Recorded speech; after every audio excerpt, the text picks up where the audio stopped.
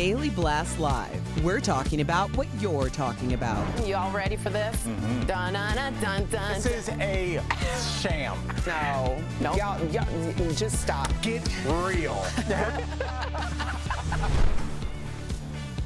Welcome to DBL. It's a ladies' day. Good to see you both. What's going on? And particularly you looking very sweet. I'm trying not to be Princess Tiana. You're ingenue. Yes. So if you guys have any roles open, let me know. You look spectacular as always, as do you, Erica. But let's get to what's really everybody's talking about. I'm sure you heard the FBI did search former President Donald Trump's Mar-a-Lago residence yesterday while he was away. The search is reportedly in connection with documents, some of which were classified, that Trump brought with him to Mar-a-Lago following his presidency. Trump himself called it, quote, an unannounced raid and said that they broke into his safe. Protesters showed up outside the gates last night to show their support for Trump.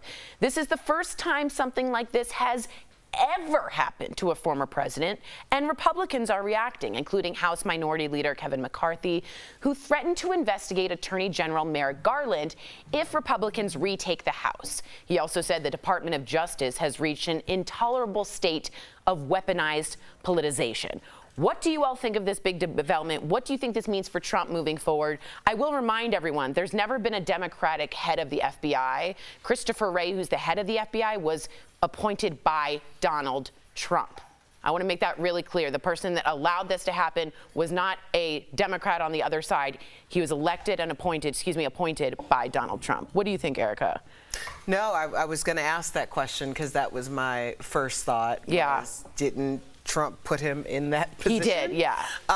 Secondly, I was just taken aback by all the people calling to defund the FBI. I know. That was something. That was very, I mean, it really that was. came out of nowhere. It really was. I mean, I love your face. That was crazy. Right, Lindsay, you agree? It was like, defund the police, how dare you? And then all of a sudden, Marjorie Taylor Greene's defund the FBI.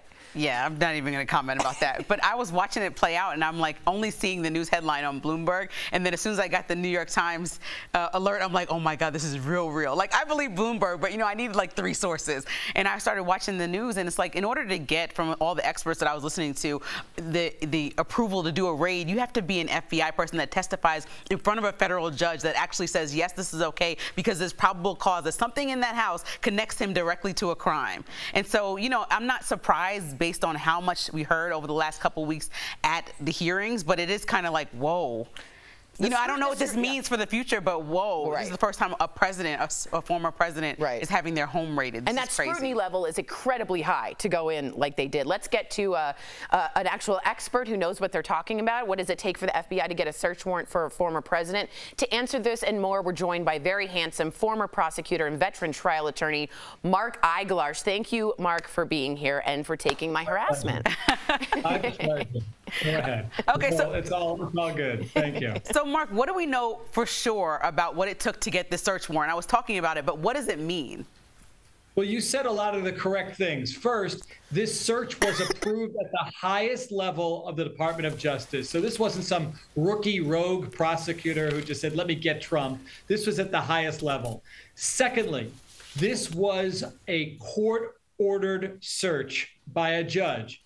Prosecutors went to the judge, and they had to establish 2 things for the judge to sign off on this extraordinary move. Number 1, they had to prove that a crime was committed, and number 2, that there's evidence of that crime at Mar-a-Lago, the place that they searched.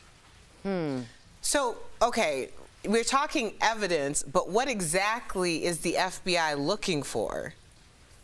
They're looking for evidence that supports whatever theory that they believe that a crime was committed. So, for example, I'm thinking the front runner, I'm just guessing here, is 18 U.S.C. 1924, for those who are following along at home, the unauthorized removal of classified documents. Yeah. That seems to be what this is about. Yeah, and am I right, Mark? I saw Stephanie Grisham, who was in the Trump administration, say she saw firsthand, this was, I believe, CNN yesterday, he mishandled Trump, classified information, ripping it up. We saw maybe some pictures CNN had of in the toilet. There were some pictures of ripped up pieces, and that came out yesterday. I wondered if you think these are connected because they're worried about the evidence being destroyed. And also, what could be the fallout for Trump? Does it matter that he wasn't at home, that it was unannounced? What do you think? Well, search warrants get carried out, whether he's there, whether he's not. If he was there, they'd have him removed. But here's what's interesting. If they come for you and I, they don't tell us when they're coming. They don't let us know. In this case, because he's got the Secret Service, they were told, listen, we're going to be coming in. We're the FBI. So they knew about this. And also, months ago, there were discussions between his lawyers and law enforcement over this very issue. This isn't a surprise. So I don't think that they're going to find anything very nefarious because Trump and his attorneys knew precisely what their concerns were. And also, you know, Trump turned over 15 boxes of documents back in February to this committee that was researching to make sure that he had all the archives in the right place and not at his home. So a lot of Republicans are saying this was all politically motivated. What do you think about this? Well, let me just say this. Having been in the criminal arena for 30 years, I can say politics is still alive and well in a lot of cases, okay? Whether this was politically motivated or not, I don't know. I don't know the players. I don't know what's in their heart. But they will always have that argument. If Trump is ever indicted for anything in state or federal court, there will generically always be that argument that this is politically motivated. So the last time you were on the show, you said you didn't think it was likely that Trump would face prosecution relating to the January 6th hearings. But now that this has happened, have you changed your mind?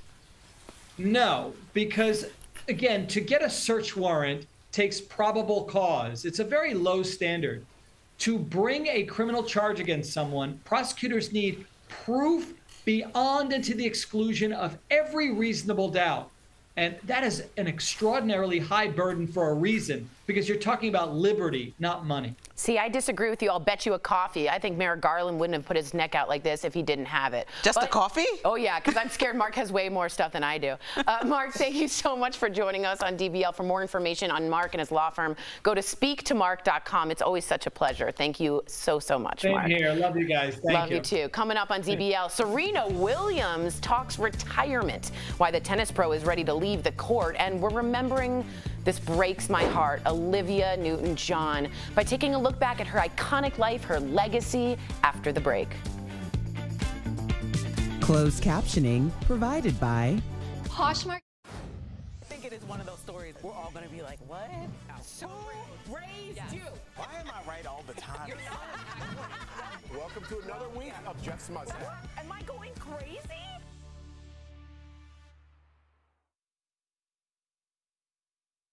I have stuff at my house. Look. Hi guys. So we're talking about the 15 boxes like Lindsay's talking about.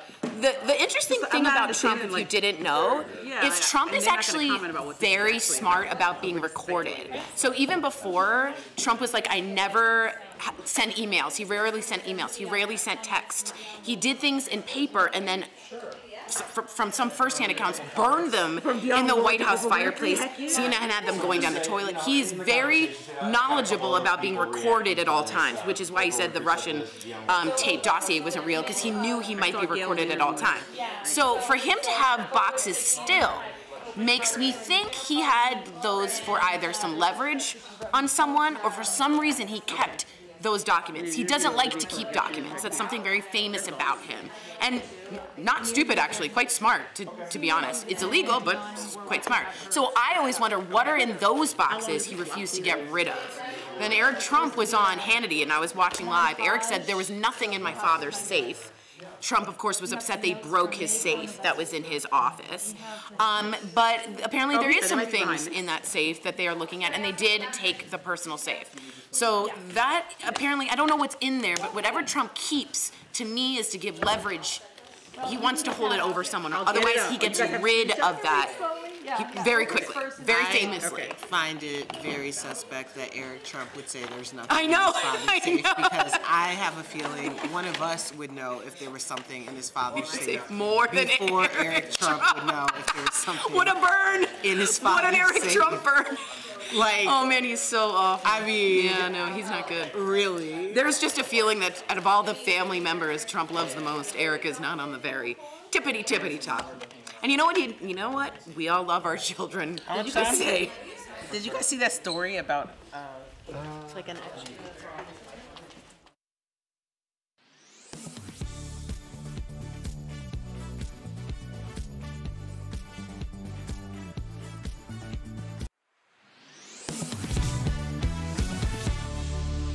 There's nothing else for me to do. I'm hopelessly devoted to you. I know every lyric of every song of every moment of that movie. Welcome back. By now you've heard Olivia Newton-John passed away yesterday after a 30-year battle with breast cancer. She was 73 years young. A message on her Instagram page said she passed peacefully at a ranch in California, surrounded by family and friends, including her husband of 14 years, John Easterling. Olivia inspired generations, including this chick right here with her portrayal of Sandy in Grease in 1978. The role earned her a Golden Globe nomination. In the 80s, Olivia also went on to star in movies like Xanadu, which was crazy, and Two of a Kind. She had a big hit with her song Physical, which won a Grammy for Video of the Year. In 1992, she did reveal she had breast cancer, which led to creating the Olivia Newton-John Cancer Wellness and Research Center in her home of Australia. We know her cancer returned in 2017, and at the time she told the Today Show she was remaining positive. Take a look. I don't read into prognosis and statistics because I think that can really be depressing, and I'm not going to be one of those statistics. I'm going to be fine, and I will probably deal with this in my life. Her friend John Travolta and co-star posted a tribute on Instagram writing, quote, "I love you so much. Yours from the first moment I saw you, and forever, your Danny, your John." Oh, that makes me get chills. Her daughter Chloe also posted a series of photos with her mother, including some sweet pics from her childhood. I don't know, Sandy to me was a revolutionary role. Tell me about it, stud. It was just a really, I danced and know every lyric. She meant a lot to me growing up. What about you, Linz? I mean, what a full life. Yeah. You talk about an example of triumph and an example of constantly reinventing yourself. She was this beautiful person that not only had these amazing movie roles, but also won 4 Grammys and just had this very beautiful life that was unfortunately cut too short. Not to mention, she shared her breast cancer story with the world, which is an option. And she decided to be a survivor that fought and raised millions of dollars for research in that. And I wanted to read 2 things. One from Oprah Winfrey, who posted in an interview, Olivia told Gail she didn't let her cancer diagnosis consume her life. She was just living with a positive outlook, and you heard her say that. She's not going to let it consume her. And then Dionne Warwick, one of my other favorites, said, "Not only was Olivia a dear friend, but one of the nicest people I had the pleasure of recording and performing with. I most definitely will miss her." It just speaks to the person that she was and the impact that she left on so many people in a variety of industries. And all I hear was nicest person, loveliest person. What'd you think, Erica? Yeah, I mean, no one has anything bad to say about Olivia Newton-John. Right. And like, in terms of legacy, you know, that's a legacy that we all want to live. Yeah, yeah. I don't know if you guys would write in, but please let us know. A lot of people writing in. She was an amazing person, says Rolling Trouble. I do want to know what your favorite Olivia Newton-John role was. A lot of people have different ones, and what stood out for you. Such an amazing life she lived. May she rest in peace. We're sending thoughts and prayers to her family. There's nothing else for me to do. I'm hopelessly devoted to you. But now there's nowhere to hide since you pushed my love.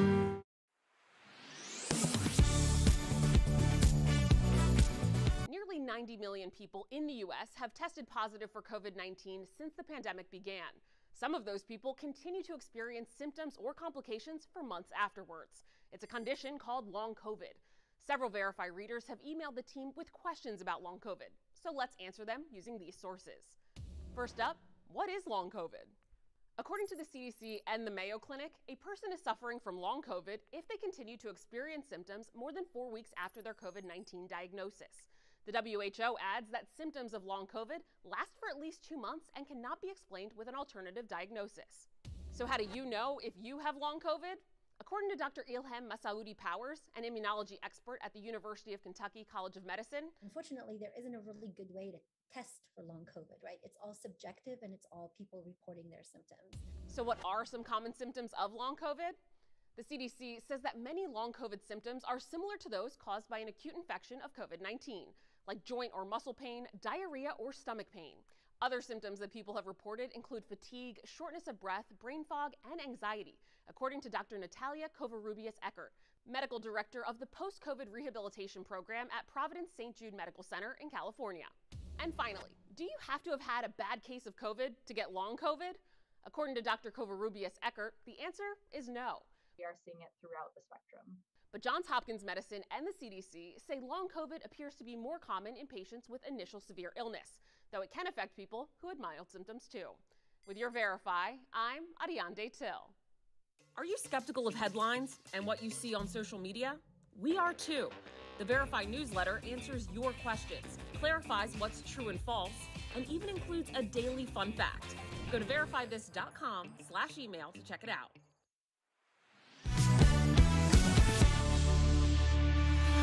This came as a shock.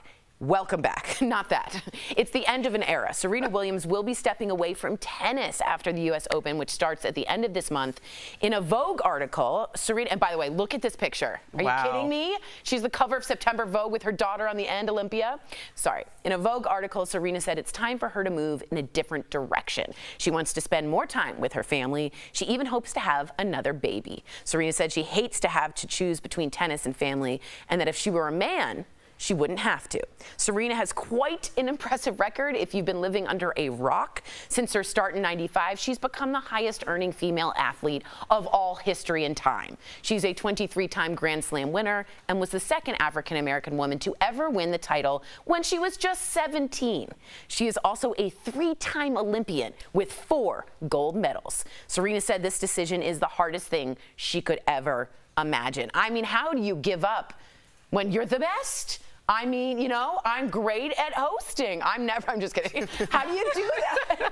All right. I feel like she's allowed to rest. Like, if she's tired and she wants to spend time with her family and have babies and do whatever. She has done so much for everybody beyond tennis, way beyond tennis. It's just like, okay, whatever you want to do, we're all here for it. And like, she always deserves a round of applause in my book for a life well lived, a career well done. I'm just really happy and proud that we had her to look up to as an icon all these years in tennis, and now we're going to see what she does next and have a new trajectory to look after. Which is very exciting. What do you think, She's Eric? so young. I know.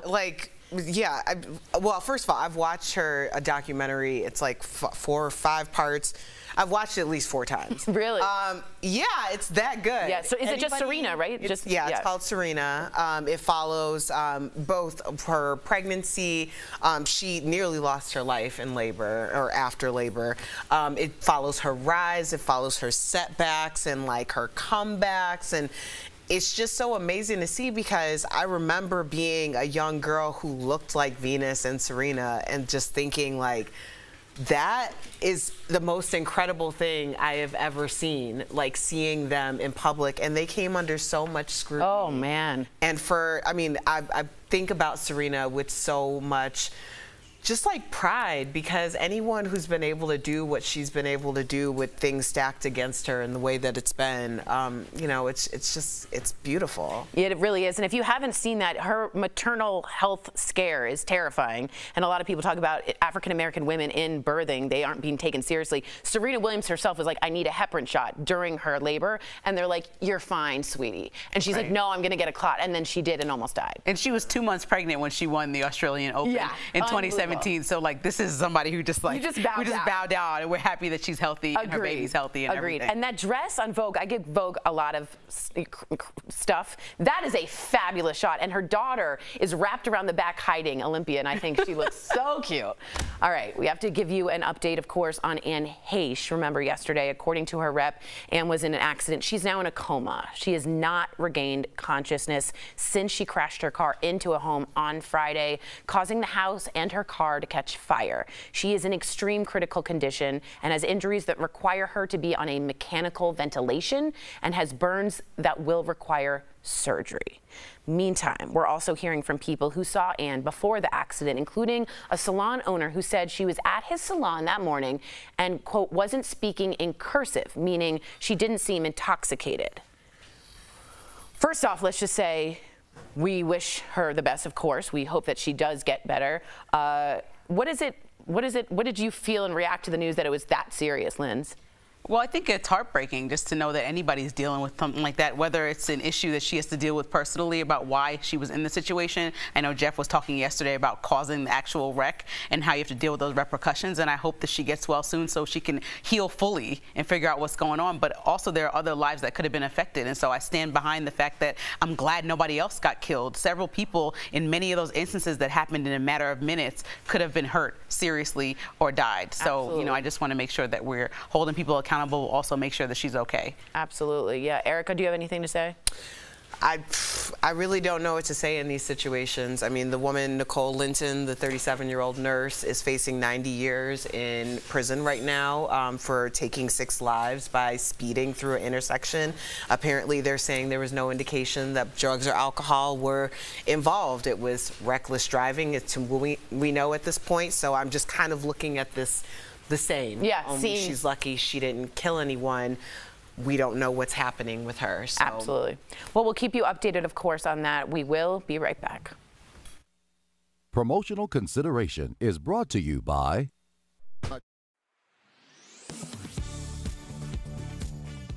We're in the dog days of summer as temperatures peak nationwide. While we're doing almost anything to keep ourselves cool, our dogs are also panting just as much as we're sweating. So here are 3 fast facts about hot weather and dogs. First, a viral Facebook post warns owners should avoid giving their dogs ice cubes because it can cause their body temperature to increase. So let's verify.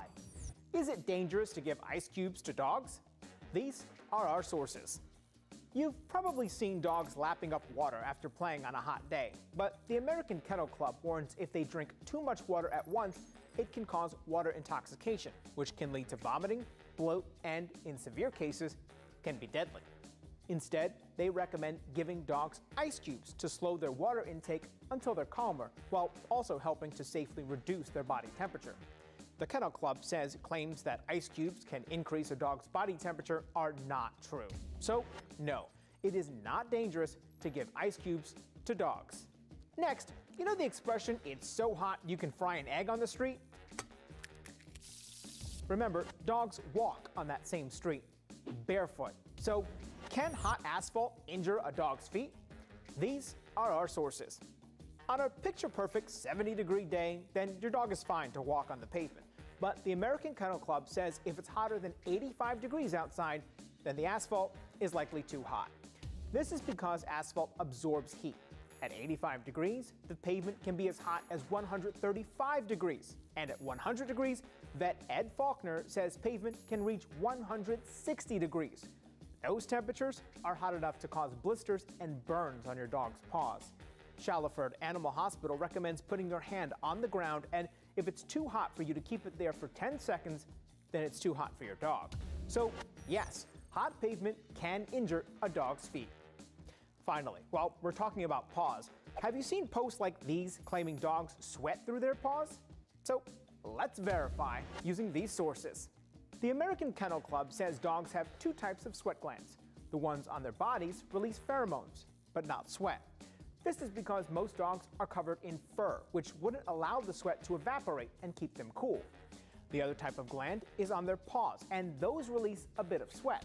So, yes, dogs do sweat through their paws, but it's not the primary way they stay cool.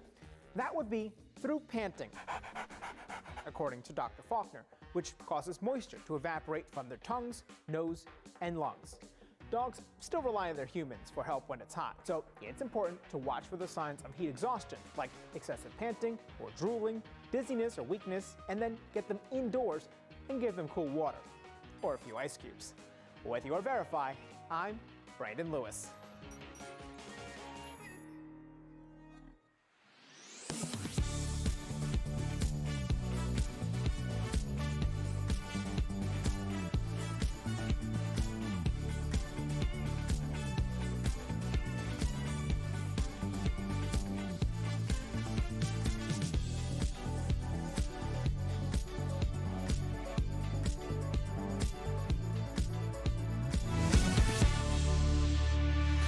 It's your lucky day because we got sweet, sweet deals for you twice this week. You're welcome. These are perfect for summer, so check them out. Steph, what do you have for us today? First up, we've got Belmont Garden 7-foot Flora solar-powered wind spinner. What? I know.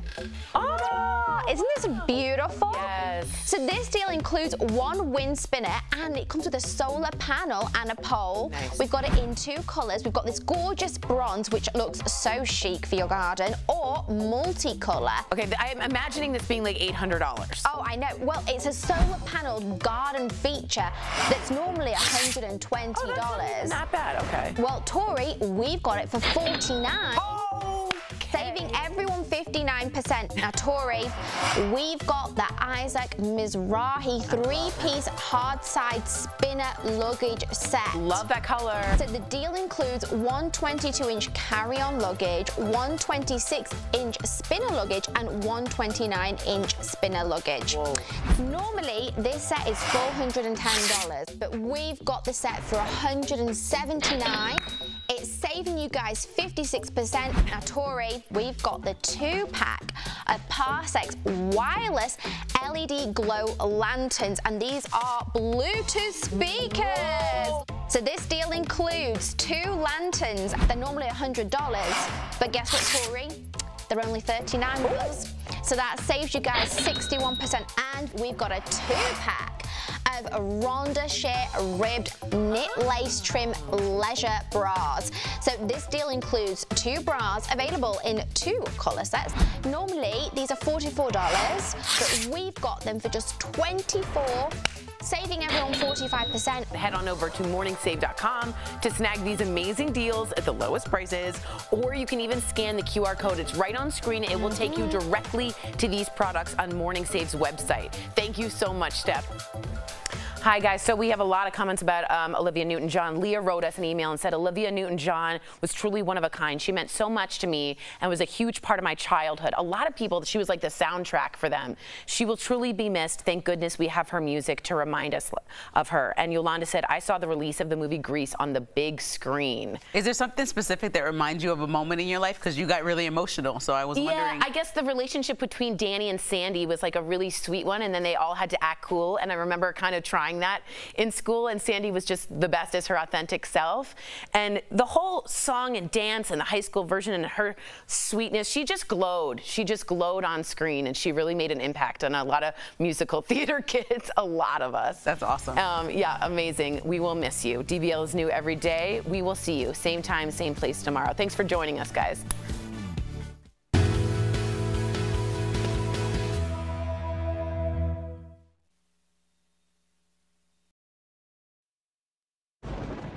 Where hope finds help.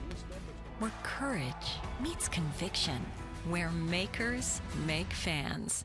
We are Tegna, a family of local and national media brands that bring us together, serving the greater good of our communities. Where national know-how backs local business. Be in good company with Tegna. Am I going crazy?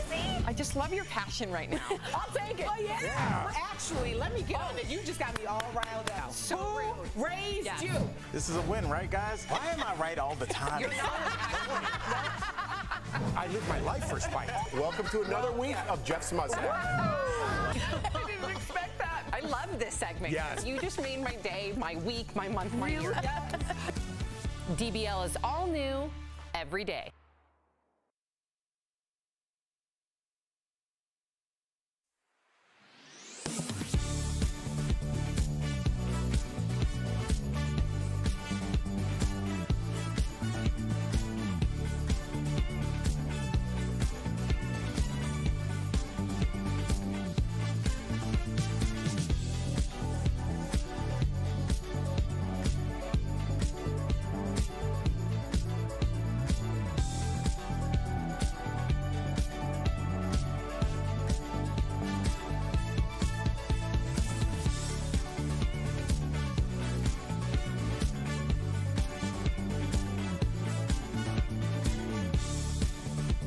Here's what we're talking about today on Daily Blast Live. The FBI searches Donald Trump's Mar-a-Lago home, but what gave them probable cause for a search warrant? We have a lawyer live breaking it all down. Plus, Trump supporters react to the raid with protests. Could this lead to more extremist groups taking action? And looking back on the life and legacy of Olivia Newton-John.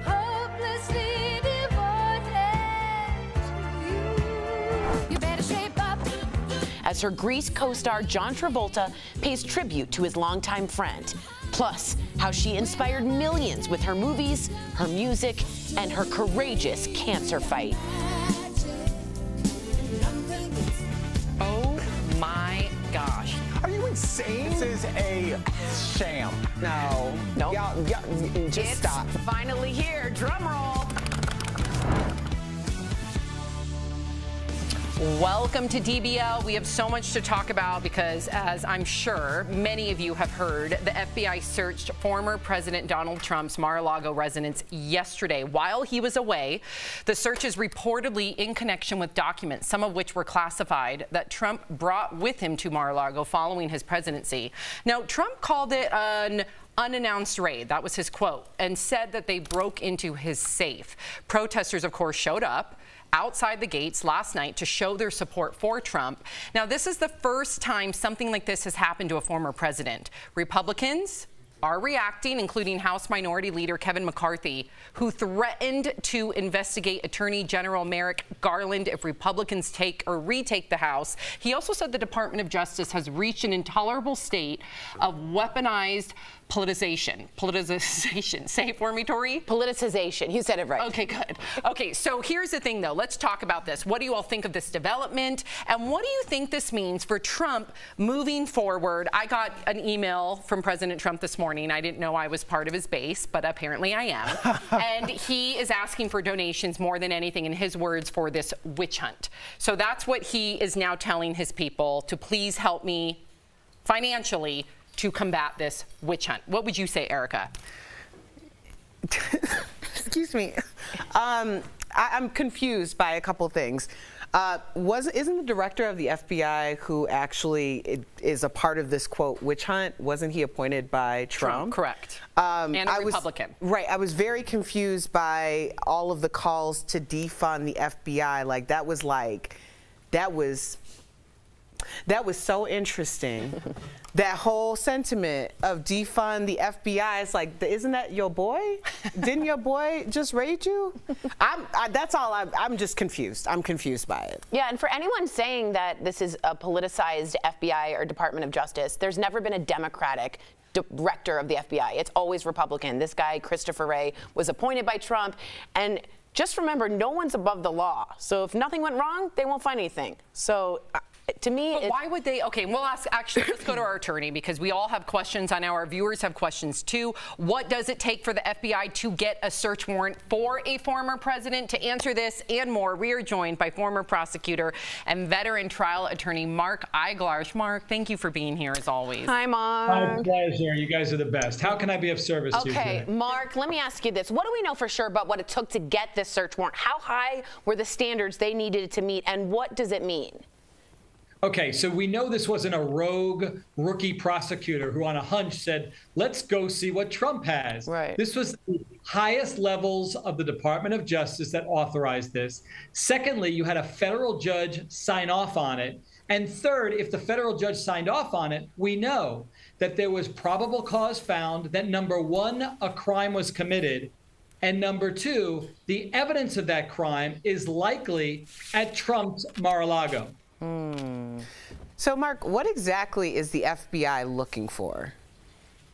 Well, anything that could support whatever crimes they think Trump committed. And I think the front runner, if we're speculating, and the FBI doesn't call me to say what they think Trump did, but if we're speculating, there's a statute that says that you can't remove classified documents willy-nilly. That's not the actual word in the statute, but no. And I think that that's what they're probably suggesting he might have done. Can I ask real quick to jump in? If he is accused and found guilty of that, can he run for federal office after that or no? No. In fact, these are felonies that we're talking about, punishable by up to 5 years in prison. But listen, before you go jumping on, him being stripped of his liberty, understand this wasn't a surprise really to Trump. He's acting like it is. A month ago, agents came to his house and spoke to his lawyers, and they said these are the issues. So it's not surprising to him that they would come back with a warrant. And also, by the way, the FBI didn't just come in and whatever they grabbed was something that Trump had no idea they would grab. They had to first inform the Secret Service before they went into an ex-president's home. So this is not some big surprise, really.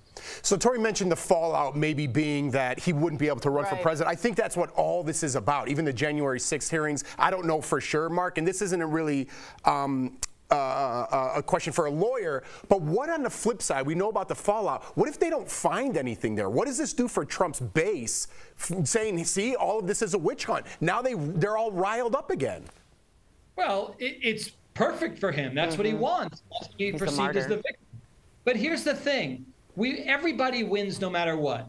Obviously, they believe that there are documents that he has there that he shouldn't. You don't want the cleaning lady to have access to it. Once it's out of where it's supposed to be, it's out there and it could be dangerous for all of us. So either they find documents that he should never have taken, or they say we acted on information, well-founded information, and there was nothing there. Okay, that's it. We're all safe. Isn't this a little embarrassing if they don't find anything? All this to do if they don't find anything? Or do you think that they'll find something that's worth it? Look, I'd be surprised if they did find anything. Trump knew in advance that he was under the eye of law enforcement for this particular issue. I'd be surprised if he left confidential documents that he's not supposed to have in his possession in the very place that he knew they'd come for them, right? So again, it gives the opportunity for people who support Trump to say, aha, it's a witch hunt, there's nothing there. And again, if you think that there are documents that shouldn't be where they're supposed to be, they have to act upon it. So then here we are all over again, right? We have more divide, and there's going to continue to be more of a divide between Republicans and Democrats. If they're not going to, it's like, no matter which way it goes, it's still like so let me just ask you point blank, Mark. Do you think, one, they're going to find anything? And do you think that this is going to cause the FBI to prosecute him and we will see him either A, not be able to serve or not be able to become president, or B, be locked up? Okay, so there's a lot that you just said. First of all, even if a busload of nuns saw him with sensitive documents, the Republicans would say those are actors, they're not really nuns. Right. Secondly, I will tell you that getting a search warrant is merely probable cause. That's all it takes. To convict Trump requires proof beyond and to the exclusion of every reasonable doubt, because you're talking about somebody's liberty. It's one of the highest burdens under the law. So it is unlikely, in my opinion, that you're going to see Trump ever in handcuffs and ever stripped of his liberty. I'd love to see it, but who knows whether that'll ever happen. So, Mark, I think this is interesting because a lot of Republicans were saying, as we talked about earlier, that this was all politically motivated. But we also brought up the fact that the active director of the FBI was a Trump appointee. So isn't there room for the sentiment that this is all inside, like kind of the equivalent, since he was given a heads up, of someone being pulled over for a DUI and allowed 5 hours to get sober before they take the blood. I mean, does that make, I'm trying to like kind of make that into something. Okay. I didn't even think about that. I love where you're going with it. And you know what? That's on the table too. That he knew this was all going down and somehow he can turn it around. He's already asked Samantha for donations as a result. He's asking everybody else. He's using it to help, you know, increase his base and his financial status. I don't rule that out. I think that's smart. I think it's a possibility. Was there also a possibility that he flushed things down the toilet so they were trying to get there fast so he didn't destroy more evidence? Is that also a possibility? I'll answer it this way. Anything is possible when it comes to Donald Trump. And the fact that he knew in advance that he was under the microscope for this very activity, and his people had the heads up before the FBI came in, you can draw your own conclusions as to what he's capable of doing. Wow, what a mess. What a mess. That's what comes with coups, attempted coups. Mark, thank you so much for joining us as always. We appreciate you more than you know. For more information on Mark and his law firm, go to speaktomark.com. Thanks, Mark. Take care, guys. Coming up on DBL, we are remembering Olivia Newton-John by taking a look back at her iconic life and legacy after the break. Closed captioning provided by Poshmark. Am I going crazy? Who raised you? Why am I right all the time?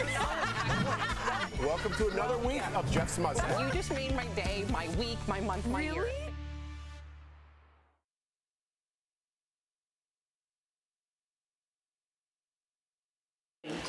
Yes.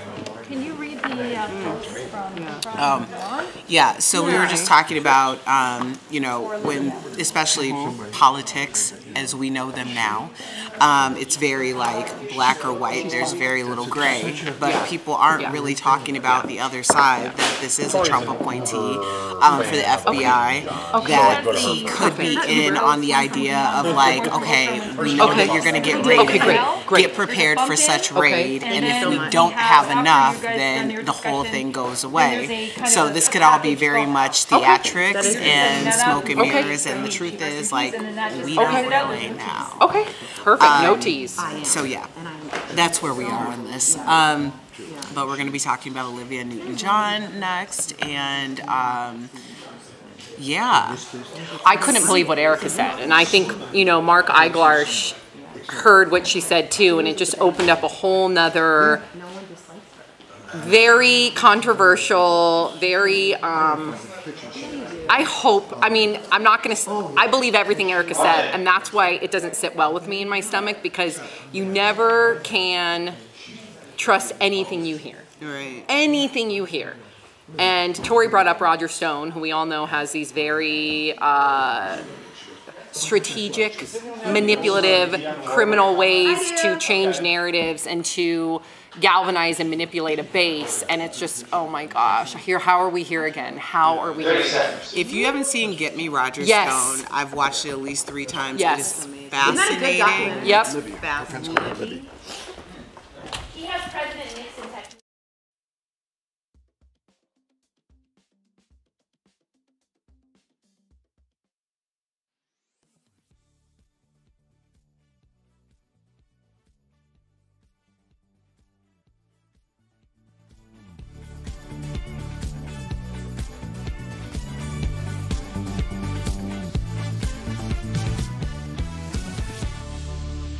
There's nothing else for me to do.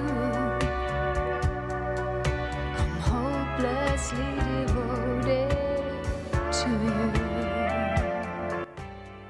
Oh, wow. This one hurts. Welcome back. I'm sure you've heard that Olivia Newton-John passed away yesterday after a 30-year battle with breast cancer. She was 73. A message on her Instagram page said she passed peacefully at her ranch in California, surrounded by family and friends, including her husband of 14 years, John Easterling. Now, Olivia inspired generations with her portrayal of Sandy in Grease in 1978. The role earned her a Golden Globe nomination, and in the 80s she went on to star in movies like Xanadu and Two of a Kind, and had a big hit with her song Physical.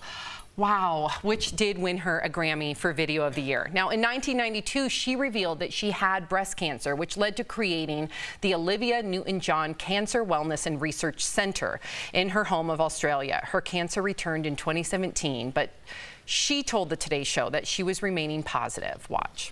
I don't read into prognosis and statistics because I think that can really be depressing, and I'm not going to be one of those statistics. I'm going to be fine, and I will probably deal with this in my life.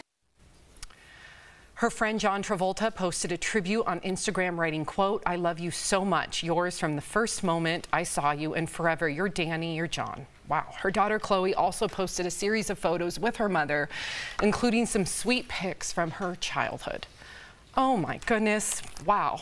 Yeah. It's like, I mean, this is she really was a bridge to generations. My mom and I used to watch Grease over and over and over and over again. You're all shaking your head because we all did the same thing. I know every lyric of every song of every dance move of that movie. I mean, she was, I think what's rare about her is she was so kind on screen and glowing and a sweetheart, and it turns out in real life she was 100% that same person. Everybody has lovely things to say. I have a quote from Oprah, and it says, in an interview, Olivia told Gayle she didn't let her cancer diagnosis consume her life. She was just living with a positive outlook. She believes strongly, guys, in health manifestation, a lot like Erica always says. She's talked healthfully about her body. Dionne Warwick said, not only was Olivia a dear friend, but one of the nicest people I had the pleasure of recording and performing with. I will most definitely miss her. She's like the soundtrack to a lot of our childhoods. Yeah, just that picture of her and John Travolta, like next to each other, that's like you could put that on your wall and everybody knows what that's from right there. I mean, that's so iconic. And, you know, we put these burdens on ourselves. We carry this weight around. We carry this hate around politically, whatever it may be racially. And it's like someone battling cancer for 30 years and still to have everyone love them and want to be around them and the positivity that they exude, that says a lot. That says a lot. And she left her mark on this earth. And I think, you know, when it's all of our times to go, life is very short. I don't think people look at that at all when they're writing all their hate or thinking about these things. In the end, nothing matters. In the end is what you did during this life. And she did something great, and she left a positive stamp on this earth. She will be missed. Yeah. Life is so short, so short. Our executive producer, Bert, knew her too, and he said that when she walked in a room, she just sparkled. I can't imagine. I can't imagine. The aura around her is just... Right. She was a gift to everybody that knew her. Not a long career. We never have heard one bad thing about her. And in this industry, that's hard to do. And that's all that matters. Are you a kind person? That's all that matters. As we go to break, we are honoring Olivia with a look back at some of her most memorable songs and moments from her life. May she rest in peace. Sandy? Tell me about it, Stud.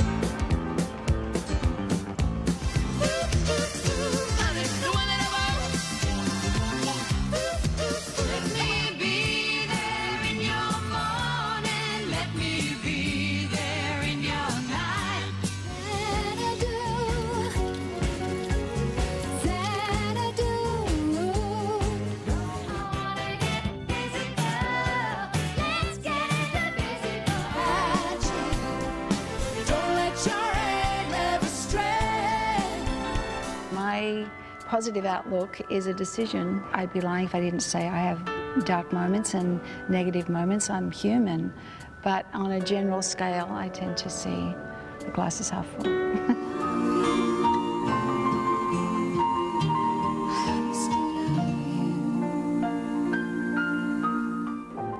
You have to follow your own heart and your own instincts when it comes to your cancer treatment and your cancer journey. I'm 70 and I've had the most amazing life, and I have extra time. So whatever that is, I'm grateful for it, and I'll just enjoy every day. And that's all you can do. I want to thank you all for all your support over the years, and I wish you all the best and send you love and light.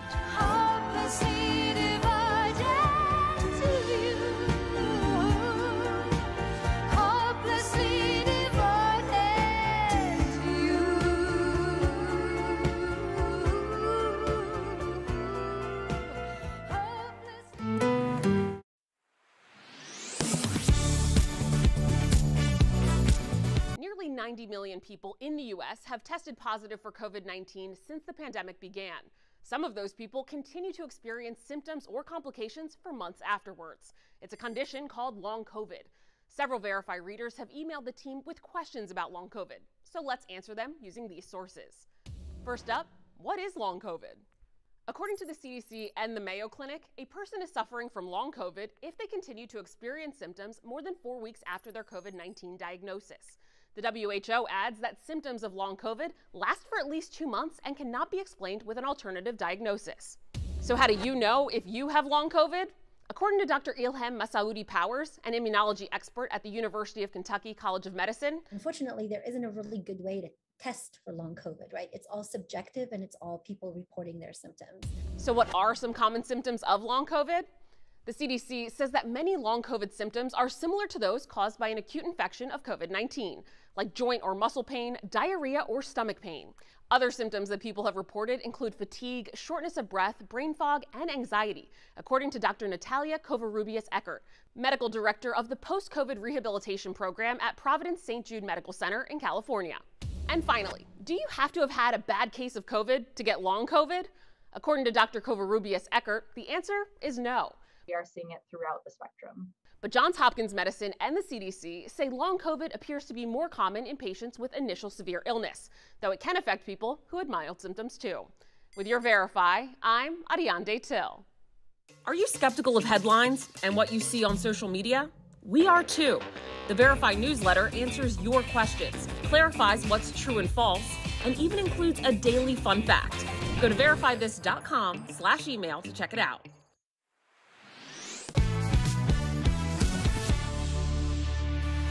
Welcome back. It is the end of an era. Serena Williams will be stepping away from tennis after the U.S. Open, which starts at the end of this month. So in a Vogue article, Serena said it is time for her to move in a different direction. She wants to spend more time with her family. She even hopes to have another child. Serena said she hates having to choose between tennis and a family, and that if she were a man, she wouldn't have to.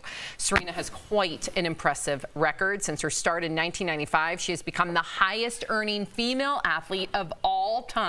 She's a 23-time Grand Slam winner and was the second African-American woman to ever win the title when she was just 17 years old. She's also a 3-time Olympian with 4 gold medals. Serena said this decision is the hardest thing she could ever imagine. I can't imagine the identity of being a tennis star tied into her. She's going to have to completely almost mourn that. Yeah, that's a very hard transition for a lot of athletes or people who are just in situations where they're not necessarily able to do what they were born to do for an extended period of time. But if you haven't seen the Serena documentary, you have to watch it. It's one of my favorites. I will watch it at least like once every few months because it's just so motivating to see someone who I grew up just idolizing so much, and we're about the same age, and I remember seeing her in Venus with their dad and all of these different interviews, and that was one of the first times that there was that type of dynamic of young black girls who looked like me, and there was so much power and so much inspiration behind seeing their ascension for both of them. But Serena is just such a special person, and I know that whatever she does next, it's going to be with the utmost excellence. And it's like, it's kind of sad, but it's also really powerful and exciting. I'm glad she's getting her encore too. You know, go out one more time at the U.S. Open, no matter how she does. And there's always that Tiger Woods moment.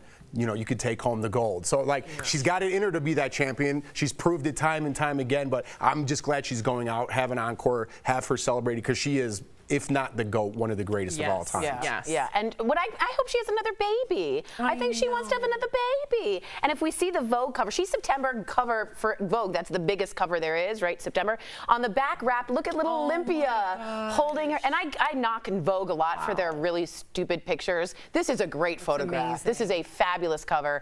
And I think she married the owner of Reddit. I mean, they're visionaries, and they're gonna do stuff in the future. I wonder what's next for her. Exactly. Even if it's just her wanting to be a mom, she deserves that. Of course she does. Yeah. Of course. And she had a difficult pregnancy and a difficult delivery. She almost lost her life. She said, I need heparin. They're like, no, you don't. She almost died. I know. Yeah. So, wow.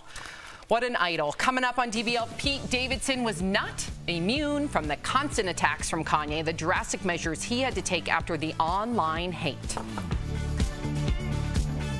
Promotional consideration is brought to you by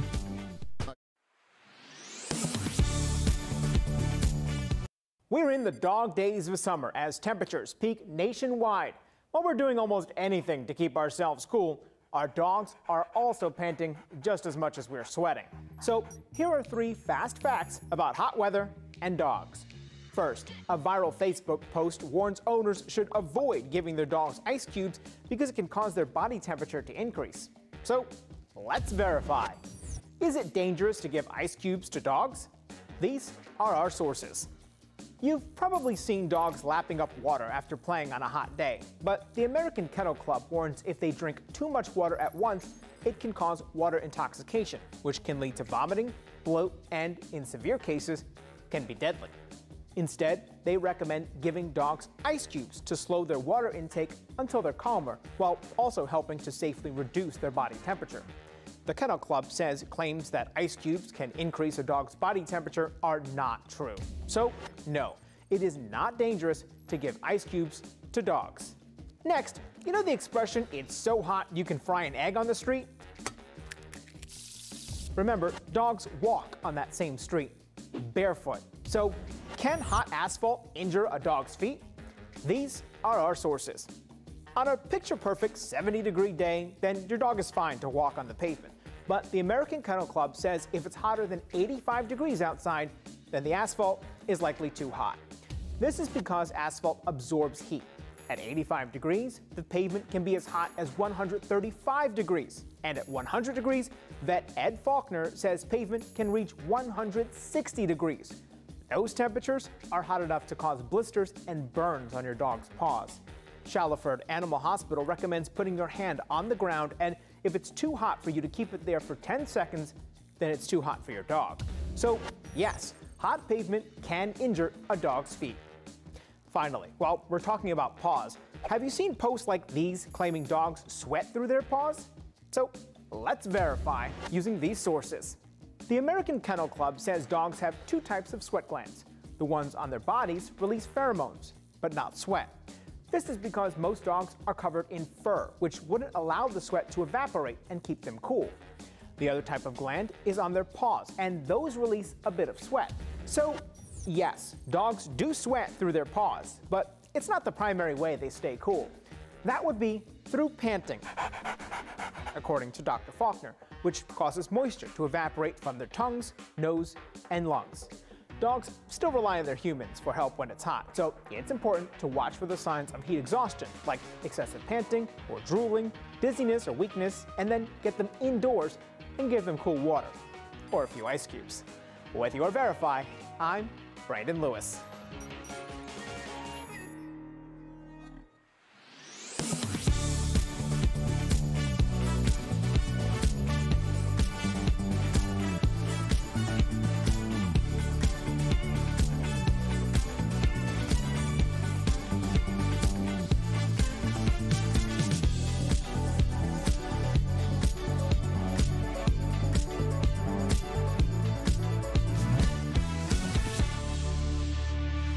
Lots of comments, Tori, about Olivia Newton-John. Yeah, our audience was really touched. James says she'll always be our Sandy. Real Royalty says that breathy voice is so iconic. Julia says she never had any kind of controversy during her career, which is true and hard to do. And Lisa said, we lost such a sweet person. Yeah. Again, just being kind, right? It's the one thing I think that matters more than anything else. If you're leaving us, you can watch the second half of the show online. Watch on YouTube, dailyblastlive.com, or our app. But if you get the second half of the show where you are, here is what's ahead. Brad Pitt refuses to work with certain stars. We're talking about the secret list he keeps and who could be on it? And have you ever thought about the flavor of Coca-Cola or why certain foods are so addicting? We're joined live by a tasting expert dishing out surprising food facts.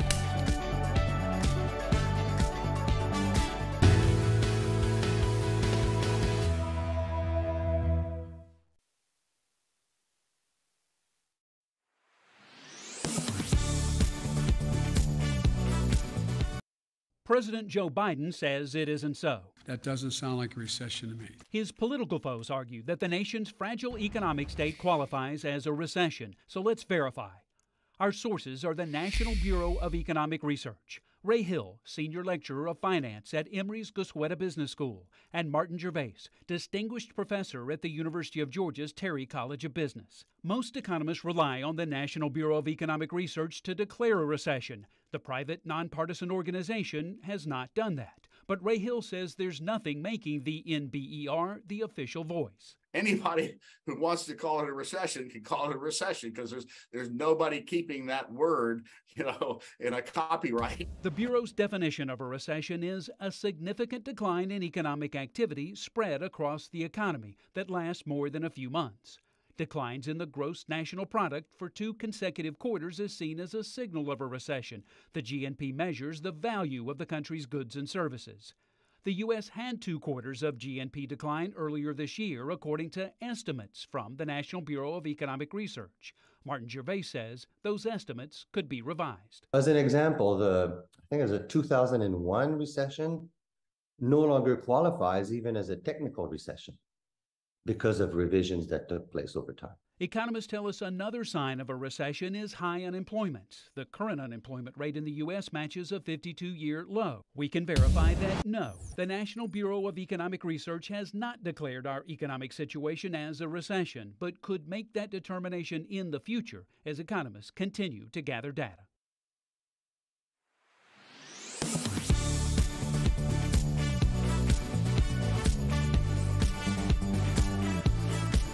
This is Daily Blast Live. We're talking about what you're talking about. Oh my gosh. Are you insane? This is a sham. No. Y'all, just stop. Finally here. Drum roll.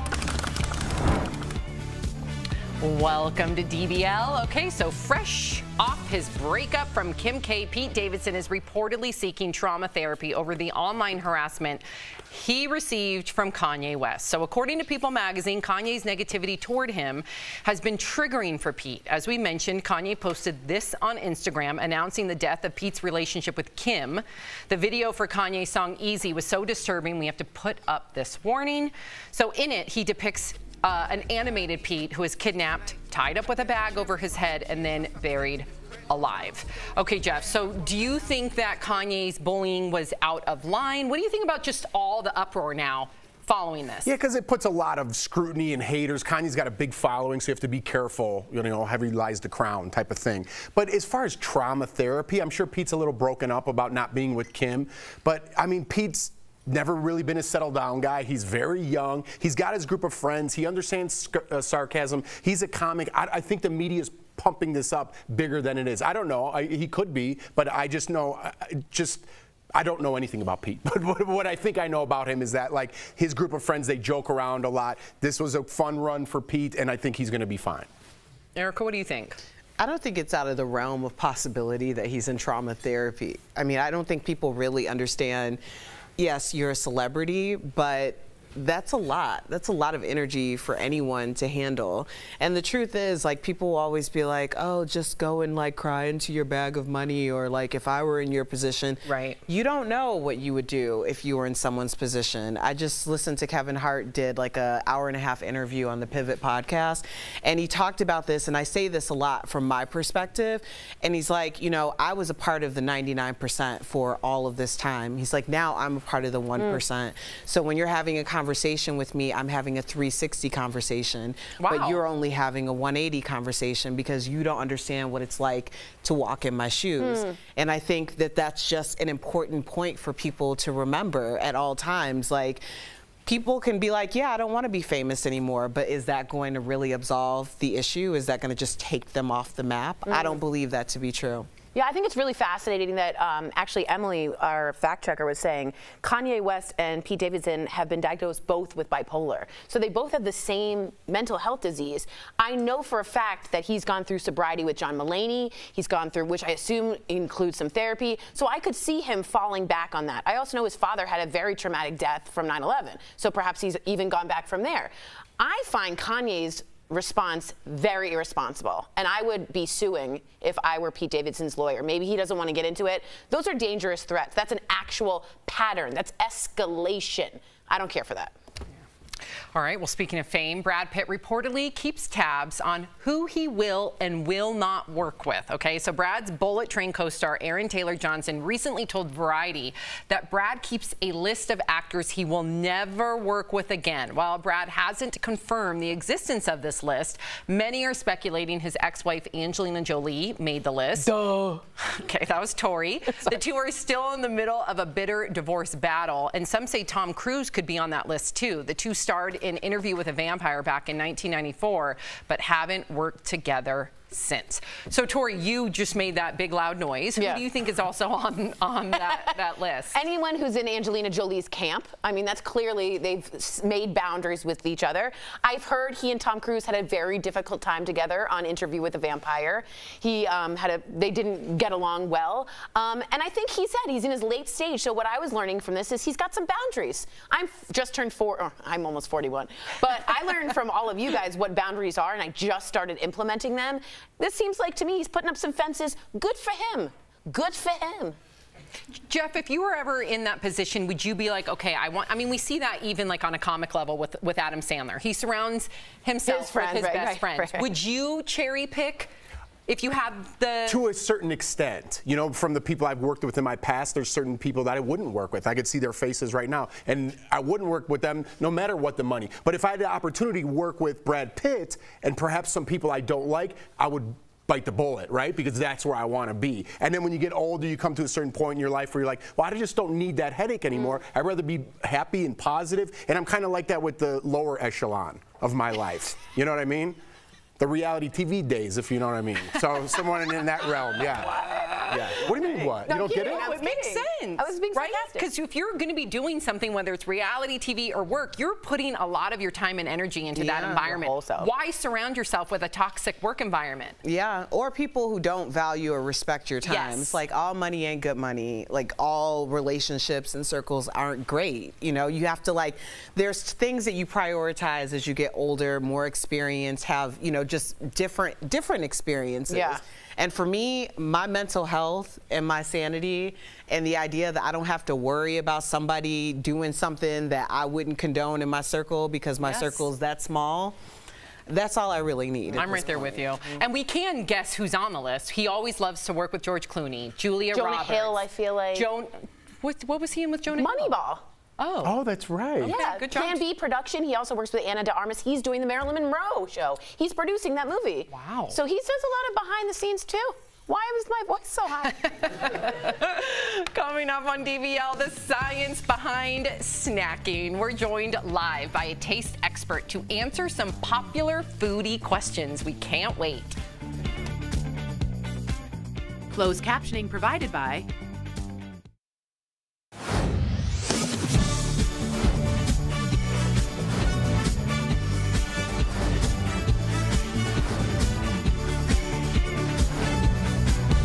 DBL is all new every day.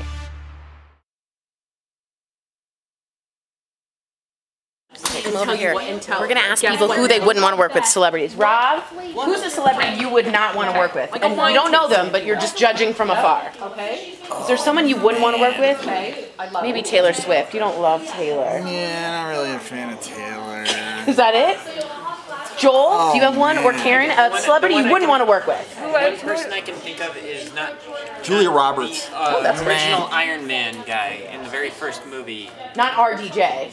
No, Terrence Howard. Terrence I know Howard. exactly who that is. So does Sierra. Karen? Julia Roberts. Oh, 2 for Julia. Yeah, girl. Yes. No love for JR. Let's keep going over here. Beat it. Kelly, is there a celebrity you would not want to work with? You're on air, by the way. Welcome. We said No. Julia Roberts says I'm 2. easy. Oh, she's in marketing. She wouldn't say anything. Yeah. Emily, would there be a celebrity you don't want to work with? Gwyneth Paltrow. Oh, honey. I'll be honest about it. Honey. Celebrity you don't want to work with? I honestly don't know. Okay, that's fair, Brianna. Don't want to say. What? Who's a celebrity you kind of really wouldn't want to work with? And be honest. Jennifer Aniston. Michael Dean, is there a celebrity you wouldn't want to work with? Tori Schulman. Oh, just kidding. She's the best. Why is that happening? Just that glazed barbecue potato. They're thin, I just like, there's so. Oh, we're still going. Okay, Yeah. good. Oh, I have who to wouldn't I leave. want to work with? I have to pick Louis choice. C. I have to If I'm right. So, audience, you guys write us in. Is there someone that you just like I know would you're love to work talking about, with or wouldn't? It's interesting to find out. Maybe, yeah, it's interesting. Thank you for that, Ira.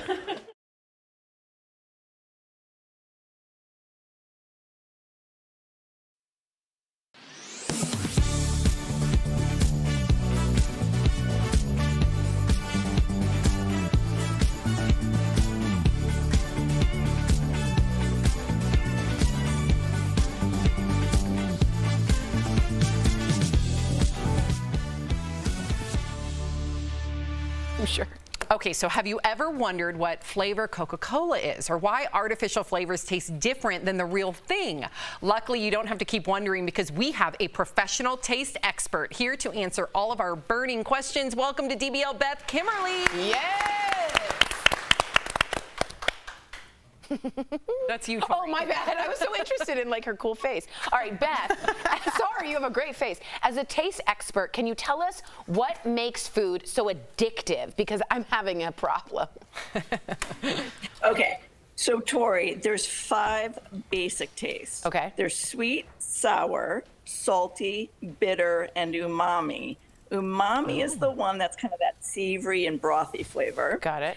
And if you get all of those flavors together, there's sort of this magic formula food experience. And it really makes consumers want more of something when all of those are featured. I call it like a 5-star food. They're the hallmarks of a great tasting food. And that could be, you know, those favorite chips of yours. A Snickers bar is a good example that has all 5. You know, it's that perfect combination. Cool Ranch Doritos for me.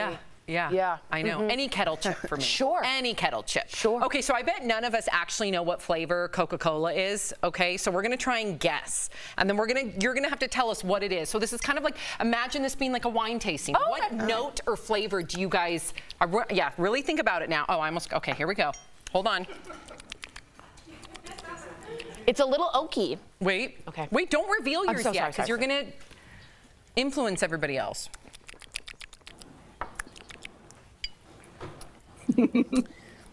This is so good. Okay. This is tough. Are you going to go first? I taste some type of, what is that? A dark cherry? Dark cherry? That's good. I taste good. cherry. I taste Bingo. Oh, whoa. Erica Cobb. I was going to say anise. I was going to say molasses. So it's black cherry. Wait. Bingo. Which all one? Of those. Anise? All of those. Whoa. All of those. Anise. Okay, so who was it? keep going. Erica said. Keep going. Erica said cherry. Oh, Jeff. Now, Tori said molasses. Is molasses one of them? It's really this kind of cooked sugar flavor. We call that caramelized sugar. So you're sort of onto something there. What about Jeffrey? I think it was Erica that said cherry. Yes. And then Jeff, Jeff, what's the? I don't know. What came to your mind now? Root beer, but that's not a flavor. Such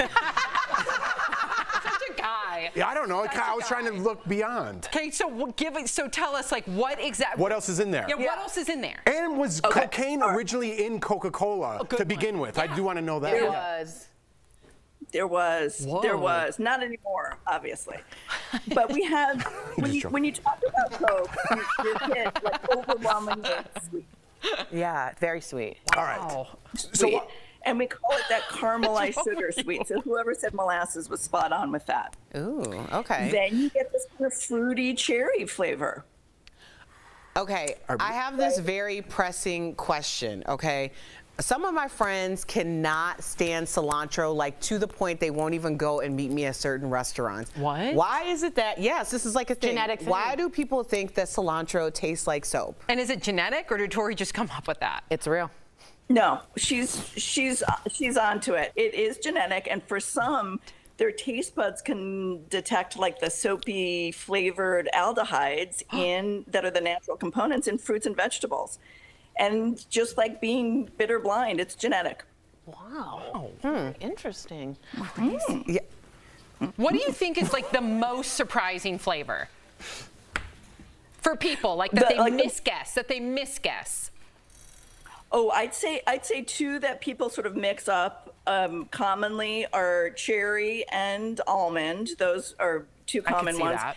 And then bitter and sour. Like if you take those basic tastes that I talked about, really bitter and sour are hard for people because they're just not trained, you know? Tasting is like a lexicon. Wow, Beth, real quickly, what's in Dr. Pepper that I really enjoy? What's that flavor? Black licorice. Well, so the base is sarsaparilla, but you probably like the combination of sarsaparilla with those spices. There's tons of spices in Dr. Pepper, like brown spices. 23 spices, am I right?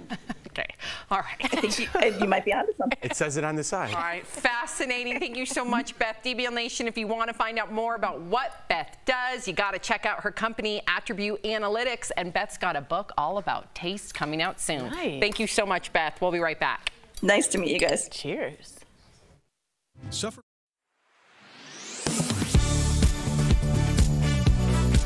Nearly 90 million people in the U.S. have tested positive for COVID-19 since the pandemic began.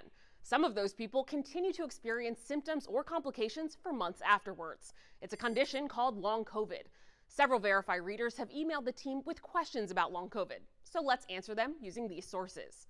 First up, what is long COVID? According to the CDC and the Mayo Clinic, a person is suffering from long COVID if they continue to experience symptoms more than 4 weeks after their COVID-19 diagnosis. The WHO adds that symptoms of long COVID last for at least 2 months and cannot be explained with an alternative diagnosis. So how do you know if you have long COVID? According to Dr. Ilham Masaoudi Powers, an immunology expert at the University of Kentucky College of Medicine, unfortunately, there isn't a really good way to test for long COVID, right? It's all subjective and it's all people reporting their symptoms. So what are some common symptoms of long COVID? The CDC says that many long COVID symptoms are similar to those caused by an acute infection of COVID-19, like joint or muscle pain, diarrhea, or stomach pain.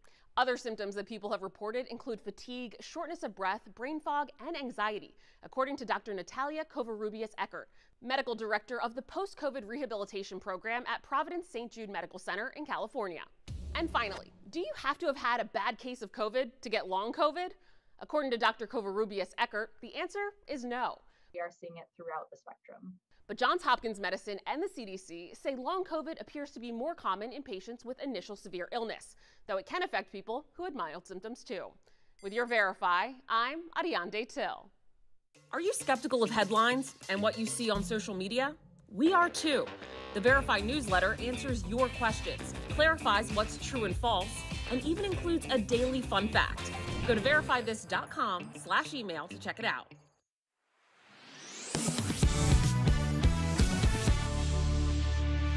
It's your lucky day because we've got some sweet, sweet deals for you twice this week, and these are perfect for summer, so check it out. Steph, what do you have for us today? Hi, Tori. Hello, DBL Nation. I am so excited to show you guys these deals. First up, we've got Belmont Garden 7-foot Flora solar-powered wind spinner. What? I know. Oh, isn't this beautiful? Yes. So this deal includes one wind spinner and it comes with a solar panel and a pole. Nice. We've got it in 2 colors. We've got this gorgeous bronze, which looks so chic for your garden, or multicolor. Whoa. And Tori, with this piece, I can assure you, heads will turn as your spinner spins. Good one. Good one. And even if there's no wind, there's no problem because this has got a solar-powered panel and a motor.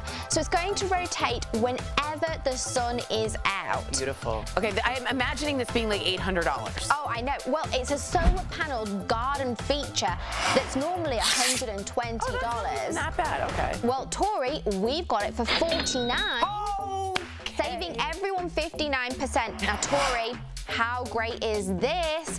We've got the Isaac Mizrahi 3-piece hard side spinner luggage set. Love that color. I know. Oh, my favorite. Right? So the deal includes one 22-inch carry-on luggage, one 26-inch spinner luggage, and one 29-inch spinner luggage. Whoa.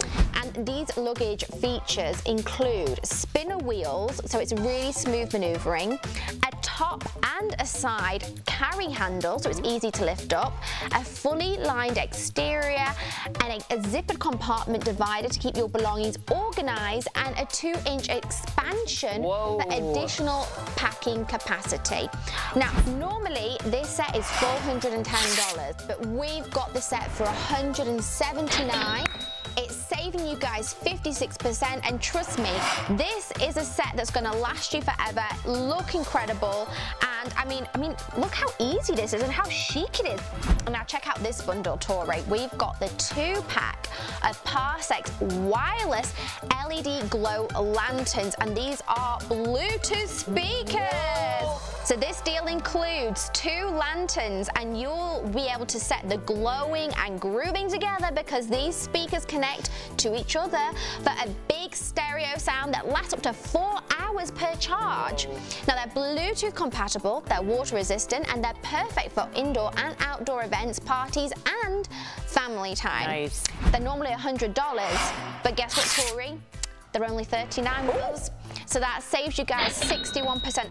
And for our last product today, we've got a 2-pack of Ronda sheer ribbed knit lace trim leisure bras. So this deal includes 2 bras available in 2 color sets. So you can see them here. We've got this lovely beige and a mauve, or beige and gray, in sizes small to 3XL. So no matter your size, it's perfect. And this is comfort meets style because they've got these baby soft lace straps that give a really feminine touch without itching or irritating. And the best bit, there's no hooks or wires, ladies. I know. Normally, these are $44, but we've got them for just $24, saving everyone 45%, and they are so cute and so comfortable, and you get 2 in your pack, so what a good deal. Stephanie dazzles us with great price savings. Thanks again. Head on over to morningsave.com to snag these amazing deals at the lowest prices, or you can even scan the QR code. It's right on screen. It will take you directly to these products on Morning Save's website. Thank you so much, Steph. I got summer ready now. We'll be right back. Promotional consideration is brought to you by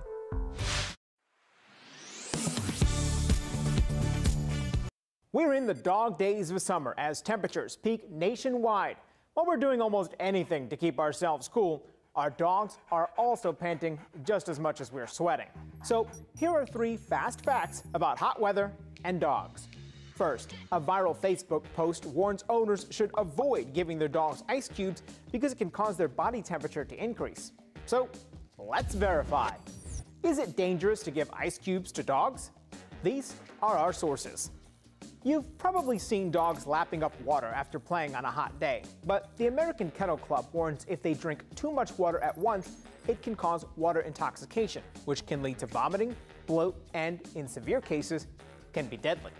Instead, they recommend giving dogs ice cubes to slow their water intake until they're calmer, while also helping to safely reduce their body temperature. The Kennel Club says claims that ice cubes can increase a dog's body temperature are not true. So, no, it is not dangerous to give ice cubes to dogs. Next, you know the expression, "it's so hot you can fry an egg on the street"? Remember, dogs walk on that same street, barefoot. So, can hot asphalt injure a dog's feet? These are our sources. On a picture-perfect 70-degree day, then your dog is fine to walk on the pavement. But the American Kennel Club says if it's hotter than 85 degrees outside, then the asphalt is likely too hot. This is because asphalt absorbs heat. At 85 degrees, the pavement can be as hot as 135 degrees. And at 100 degrees, vet Ed Faulkner says pavement can reach 160 degrees. Those temperatures are hot enough to cause blisters and burns on your dog's paws. Shallowford Animal Hospital recommends putting your hand on the ground, and if it's too hot for you to keep it there for 10 seconds, then it's too hot for your dog. So yes, hot pavement can injure a dog's feet. Finally, while we're talking about paws, have you seen posts like these claiming dogs sweat through their paws? So let's verify using these sources. The American Kennel Club says dogs have 2 types of sweat glands. The ones on their bodies release pheromones, but not sweat. This is because most dogs are covered in fur, which wouldn't allow the sweat to evaporate and keep them cool. The other type of gland is on their paws, and those release a bit of sweat. So, yes, dogs do sweat through their paws, but it's not the primary way they stay cool. That would be through panting, according to Dr. Faulkner, which causes moisture to evaporate from their tongues, nose, and lungs. Dogs still rely on their humans for help when it's hot, so it's important to watch for the signs of heat exhaustion, like excessive panting or drooling, dizziness or weakness, and then get them indoors and give them cool water, or a few ice cubes. With your Verify, I'm Brandon Lewis.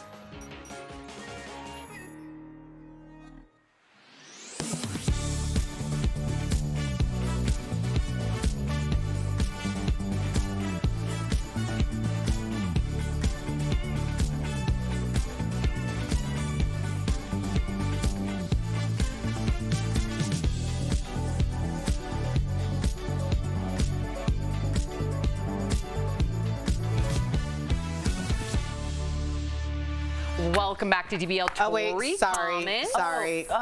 We gotta hang on. Yeah. Our bad.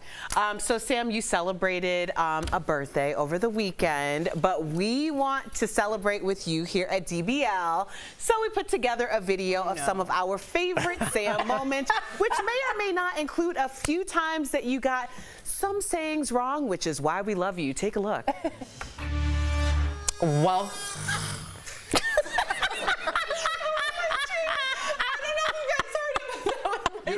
Everybody heard that. That was so weird. Okay.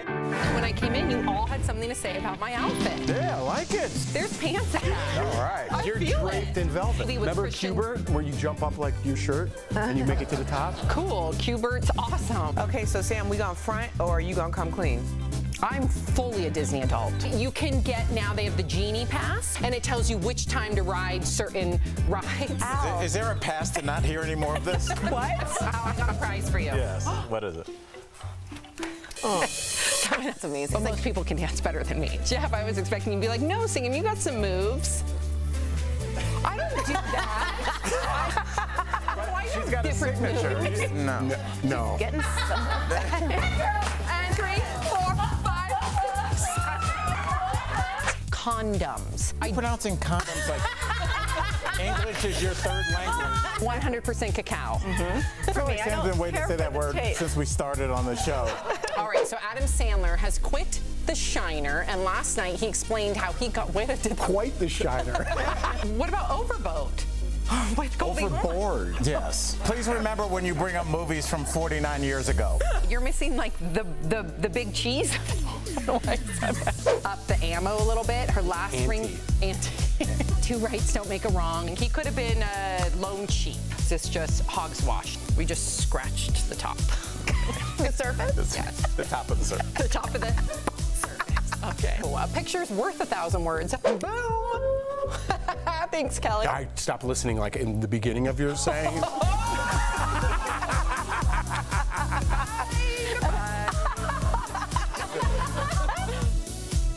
Oh my God. So, what did you do for your birthday? Tell us all. God, I just love you guys. I'm so grateful to have you guys as my work family. You guys are my family. Absolutely. I feel like I've been crying for like a week because we went to Telluride, and if you haven't been there, it's so beautiful. Okay. Literally the views, I was telling my husband Mark, and I cried it constantly, going down the gondola, seeing the waterfalls, looking over our view in our room. If like fairies were a real thing, they would live there. That's how iconic and beautiful Telluride is. And my husband was like, oh my gosh, like every time we would go down the gondola, so our hotel was up like in the mountain, like in the Alps. And so when you get to town, you have to take the gondola. And every time we would go into town from the Madeline, beautiful hotel, by the way, thank you, we love you. But as we were going down the gondola, I would start crying because it's that beautiful. You're so grateful. Yeah. I'm so grateful. It's been a hell of a 2 years. Jeff, you said it earlier, life is short. I do not take any day for granted, and I'm just so grateful that I have another year on this planet. 42 years. It's your birthday, Happy Sam. birthday. It's your birthday, Sam, but the Rocky Mountains are here, not the Alps. Oh my God. No, I said it's like I know. Happy birthday to you. Happy birthday to Mark. Before we go, we also want to give a big DBL shout out to our talent booker, Aaron. Yeah, Aaron. Have a great day, Aaron. We love you. We appreciate you. Happy birthday to both. We love you guys. Yeah. Love you. Love you, Aaron.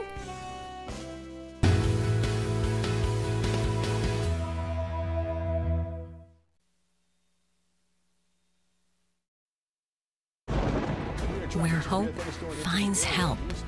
Where courage meets conviction. Where makers make fans. We are Tegna, a family of local and national media brands that bring us together, serving the greater good of our communities. Where national know-how backs local business. Be in good company with Tegna. Am I going crazy? I just love your passion right now. I'll take it. Oh, yeah. Well, actually, let me get on it. You just got me all riled up. So rude. Who raised you? This is a win, right, guys? Why am I right all the time?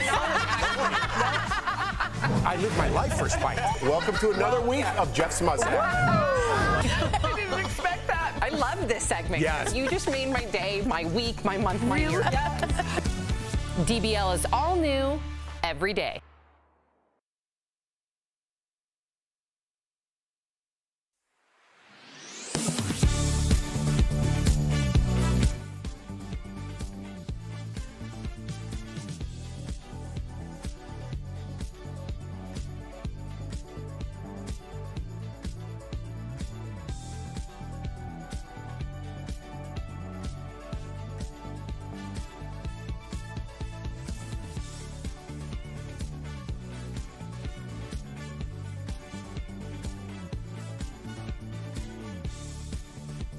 Here's what we're talking about today on Daily Blast Live. The FBI searches Donald Trump's Mar-a-Lago home, but what gave them probable cause for a search warrant? We have a lawyer live breaking it all down. Plus, Trump supporters react to the raid with protests. Could this lead to more extremist groups taking action? And looking back on the life and legacy of Olivia Newton-John.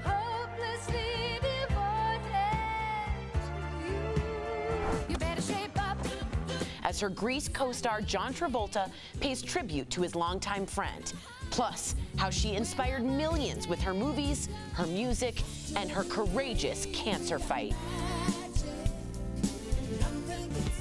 Oh my gosh. Are you insane? This is a sham. No. No. Y'all, just stop. Finally here. Drum roll.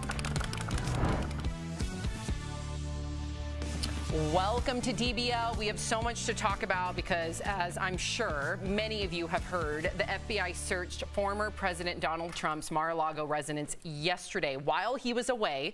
The search is reportedly in connection with documents, some of which were classified, that Trump brought with him to Mar-a-Lago following his presidency.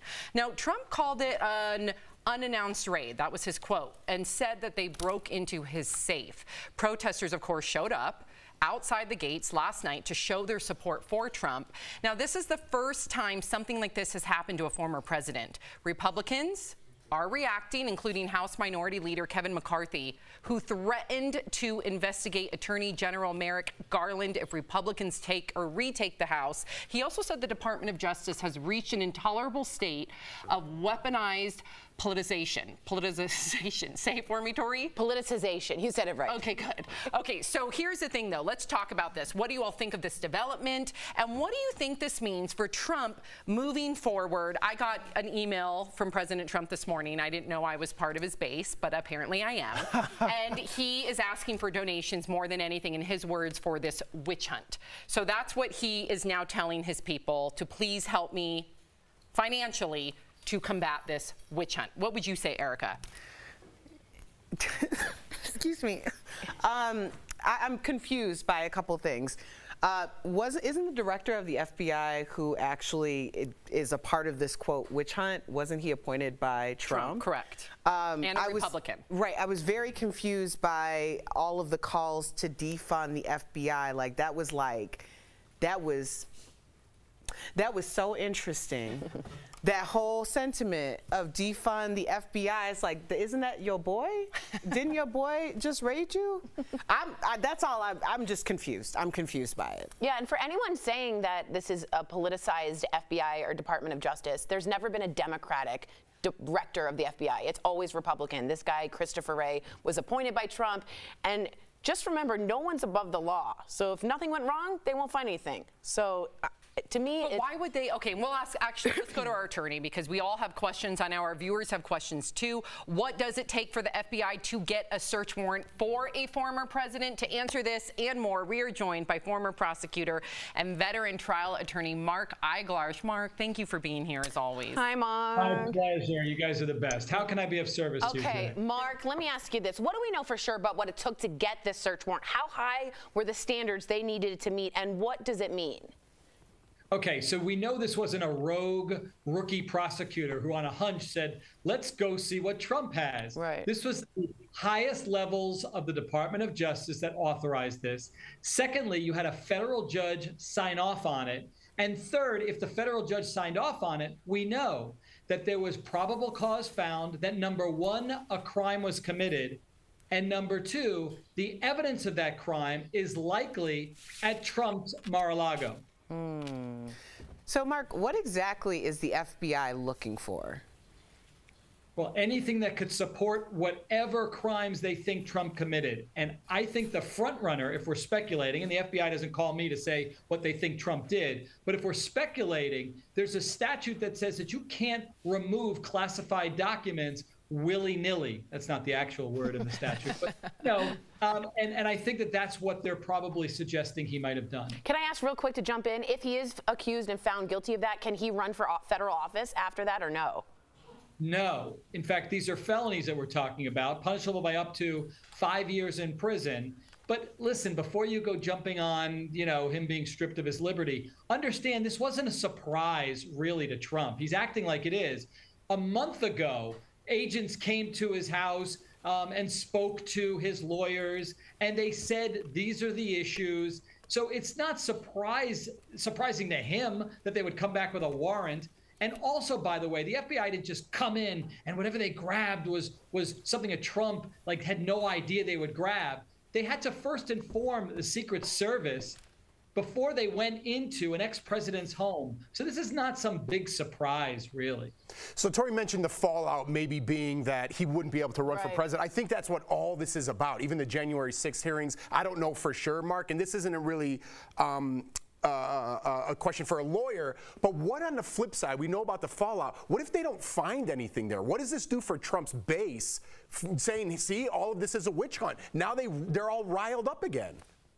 Well, it's perfect for him. That's what he wants. He perceived as the victim. But here's the thing. Everybody wins no matter what. Obviously, they believe that there are documents that he has there that he shouldn't. You don't want the cleaning lady to have access to it. Once it's out of where it's supposed to be, it's out there and it could be dangerous for all of us. So either they find documents that he should never have taken, or they say we acted on information, well-founded information, and there was nothing there. Okay, that's it. We're all safe. Isn't this a little embarrassing if they don't find anything? All this to do if they don't find anything? Or do you think that they'll find something that's worth it? Look, I'd be surprised if they did find anything. Trump knew in advance that he was under the eye of law enforcement for this particular issue. I'd be surprised if he left confidential documents that he's not supposed to have in his possession in the very place that he knew they'd come for them, right? So again, it gives the opportunity for people who support Trump to say, aha, it's a witch hunt, there's nothing there. And again, if you think that there are documents that shouldn't be where they're supposed to be, they have to act upon it. So then here we are all over again, right? We have more divide, and there's going to continue to be more of a divide between Republicans and Democrats. If they're not going to, it's like, no matter which way it goes, it's still okay, so let me just ask you point blank, Mark.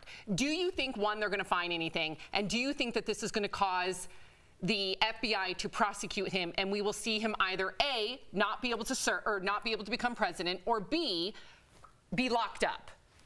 Okay, so there's a lot that you just said. First of all, even if a busload of nuns saw him with sensitive documents, the Republicans would say those are actors, they're not really nuns. Right. Secondly, I will tell you that getting a search warrant is merely probable cause. That's all it takes. To convict Trump requires proof beyond and to the exclusion of every reasonable doubt, because you're talking about somebody's liberty. It's one of the highest burdens under the law. So it is unlikely, in my opinion, that you're going to see Trump ever in handcuffs and ever stripped of his liberty. I'd love to see it, but who knows whether that'll ever happen. So, Mark, I think this is interesting because a lot of Republicans were saying, as we talked about earlier, that this was all politically motivated. But we also brought up the fact that the active director of the FBI was a Trump appointee. So isn't there room for the sentiment that this is all inside, like kind of the equivalent, since he was given a heads up, of someone being pulled over for a DUI and allowed 5 hours to get sober before they take the blood? I mean, does that make, I'm trying to like kind of make that into something. Okay. I didn't even think about that. I love where you're going with it. And you know what? That's on the table too. That he knew this was all going down and somehow he can turn it around. He's already asked Samantha for donations as a result. He's asking everybody else. He's using it to help, you know, increase his base and his financial status. I don't rule that out. I think that's smart. I think it's a possibility. Was there also a possibility that he flushed things down the toilet so they were trying to get there fast so he didn't destroy more evidence? Is that also a possibility? I'll answer it this way. Anything is possible when it comes to Donald Trump, and the fact that he knew in advance that he was under the microscope for this very activity, and his people had the heads up before the FBI came in, you can draw your own conclusions as to what he's capable of doing. Wow, what a mess. What a mess. That's what comes with coups, attempted coups. Mark, thank you so much for joining us as always. We appreciate you more than you know. For more information on Mark and his law firm, go to speaktomark.com. Thanks, Mark. Take care, guys. Coming up on DBL, we are remembering Olivia Newton-John by taking a look back at her iconic life and legacy after the break. Closed captioning provided by Poshmark. Am I going crazy? Who raised you? Why am I right all the time? Welcome to another week of Jeff's Mustache. You just made my day, my week, my month, my year.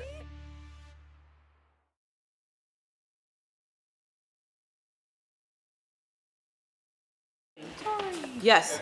Can you read the post from Yeah, so we were just talking about, you know, when, especially politics as we know them now, it's very like black or white. There's very little gray, but people aren't really talking about the other side, that this is a Trump appointee for the FBI, that he could be in on the idea of like, okay, we know that you're going to get raided. Get prepared for such raid, and if we don't have enough, then the whole thing goes away. So this could all be very much theatrics and smoke and mirrors, and the truth is, like, we don't really know. Okay, perfect. No tease. So yeah, that's where we are on this. But we're going to be talking about Olivia Newton-John next, and yeah.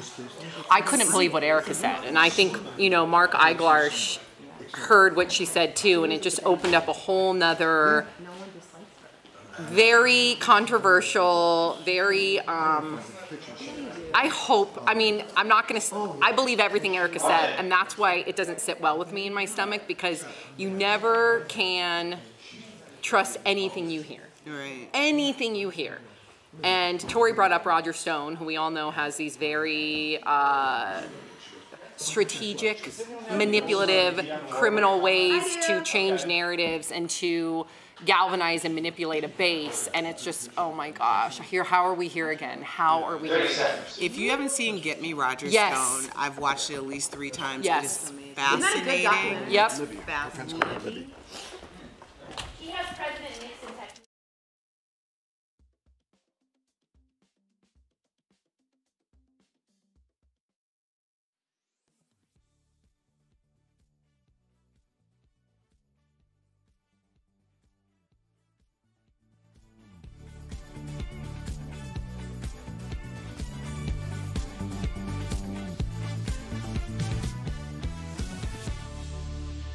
There's nothing else for me to do.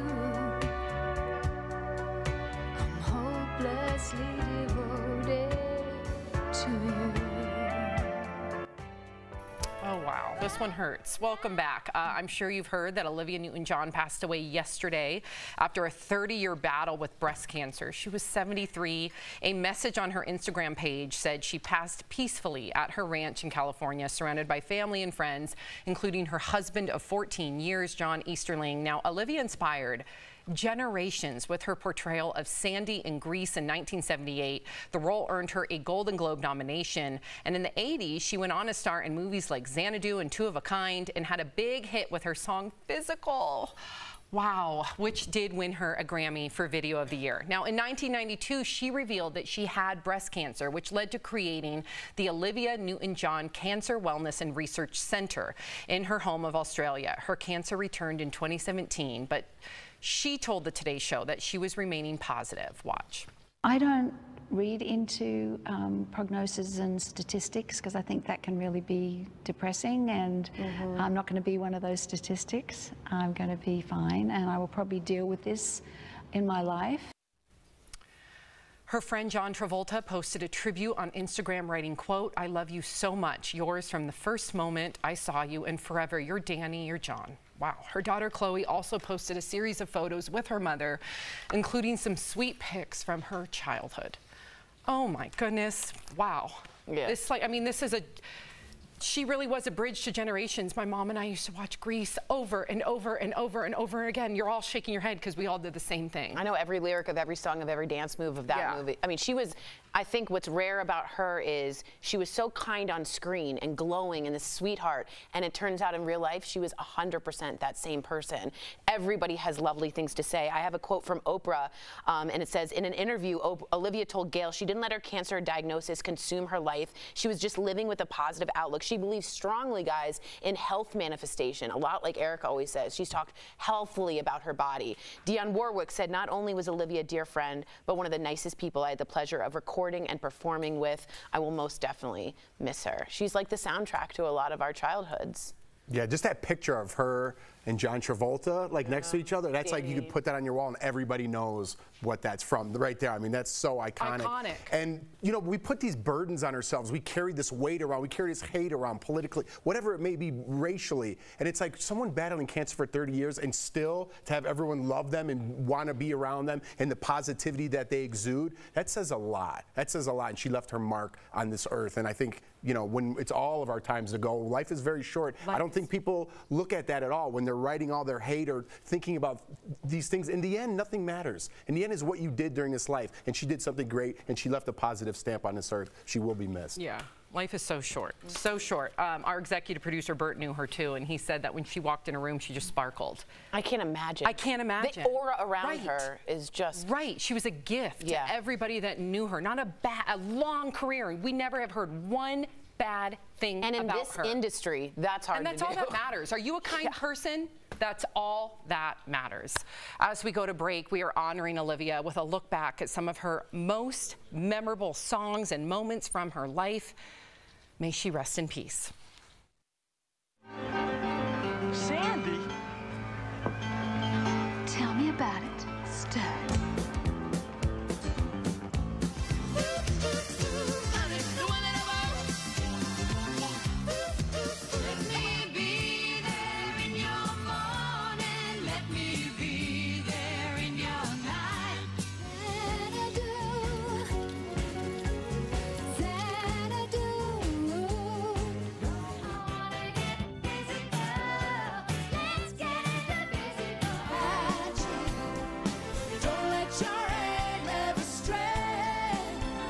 My positive outlook is a decision. I'd be lying if I didn't say I have dark moments and negative moments. I'm human. But on a general scale, I tend to see the glass is half full.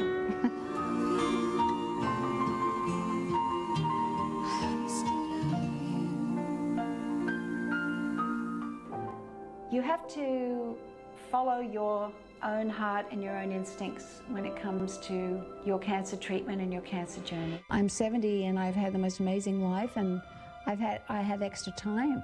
So whatever that is, I'm grateful for it, and I'll just enjoy every day. And that's all you can do. I want to thank you all for all your support over the years, and I wish you all the best and send you love and light.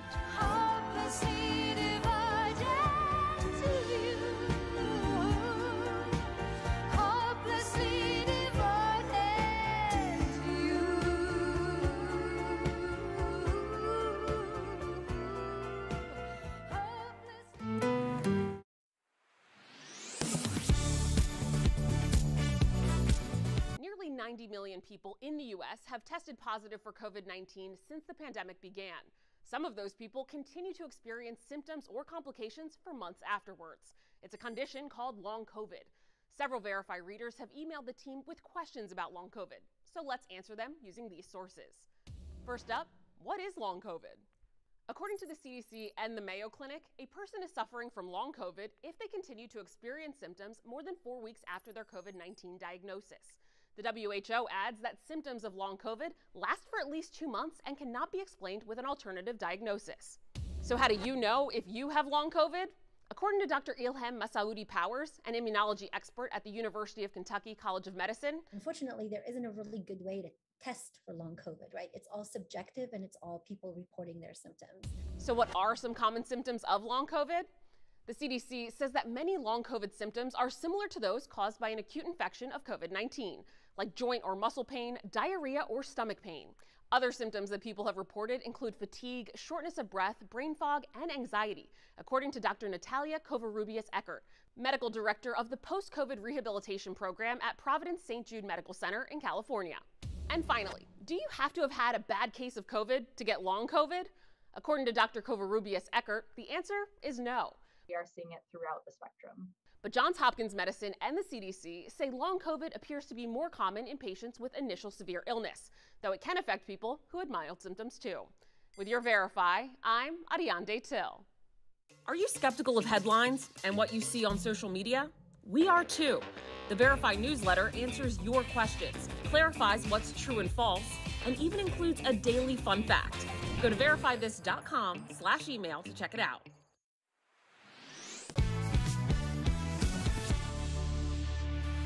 Welcome back. It is the end of an era. Serena Williams will be stepping away from tennis after the U.S. Open, which starts at the end of this month. So in a Vogue article, Serena said it is time for her to move in a different direction. She wants to spend more time with her family. She even hopes to have another child. Serena said she hates having to choose between tennis and a family, and that if she were a man, she wouldn't have to. Serena has quite an impressive record. Since her start in 1995, she has become the highest earning female athlete of all time. She's a 23-time Grand Slam winner and was the second African-American woman to ever win the title when she was just 17 years old. She's also a 3-time Olympian with 4 gold medals. Serena said this decision is the hardest thing she could ever imagine. I can't imagine the identity of being a tennis star tied into her. She's going to have to completely almost mourn that. Yeah, that's a very hard transition for a lot of athletes or people who are just in situations where they're not necessarily able to do what they were born to do for an extended period of time. But if you haven't seen the Serena documentary, you have to watch it. It's one of my favorites. I will watch it at least like once every few months because it's just so motivating to see someone who I grew up just idolizing so much, and we're about the same age, and I remember seeing her in Venus with their dad and all of these different interviews, and that was one of the first times that there was that type of dynamic of young black girls who looked like me. Yeah. And there was so much power and so much inspiration behind seeing their ascension for both of them. But Serena is just such a special person, and I know that whatever she does next, it's going to be with the utmost excellence. And it's kind of sad, but it's also really powerful and exciting. I'm glad she's getting her encore too. You know, go out one more time at the U.S. Open, no matter how she does, and there's always that Tiger Woods moment. You know, you could take home the gold. So, like, she's got it in her to be that champion. She's proved it time and time again, but I'm just glad she's going out, have an encore, have her celebrated, because she is, if not the GOAT, one of the greatest of all time. Yeah. And what I hope she has another baby. I think she wants to have another baby. And if we see the Vogue cover, she's September cover for Vogue. That's the biggest cover there is, right? September. On the back wrap, look at little Olympia holding her. And I knock in Vogue a lot for their really stupid pictures. This is a great photograph. Amazing. This is a fabulous cover. And I think she married the owner of Reddit. I mean, they're visionaries, and they're gonna do stuff in the future. I wonder what's next for her. Exactly. Even if it's just her wanting to be a mom, she deserves that. Of course she does. Yeah. Of course. And she had a difficult pregnancy and a difficult delivery. She almost lost her life. She said, I need heparin. They're like, no, you don't. She almost died. I know. Yeah. Yeah. Oh. So, wow. What an idol. Coming up on DBL, Pete Davidson was not immune from the constant attacks from Kanye, the drastic measures he had to take after the online hate. Promotional consideration is brought to you by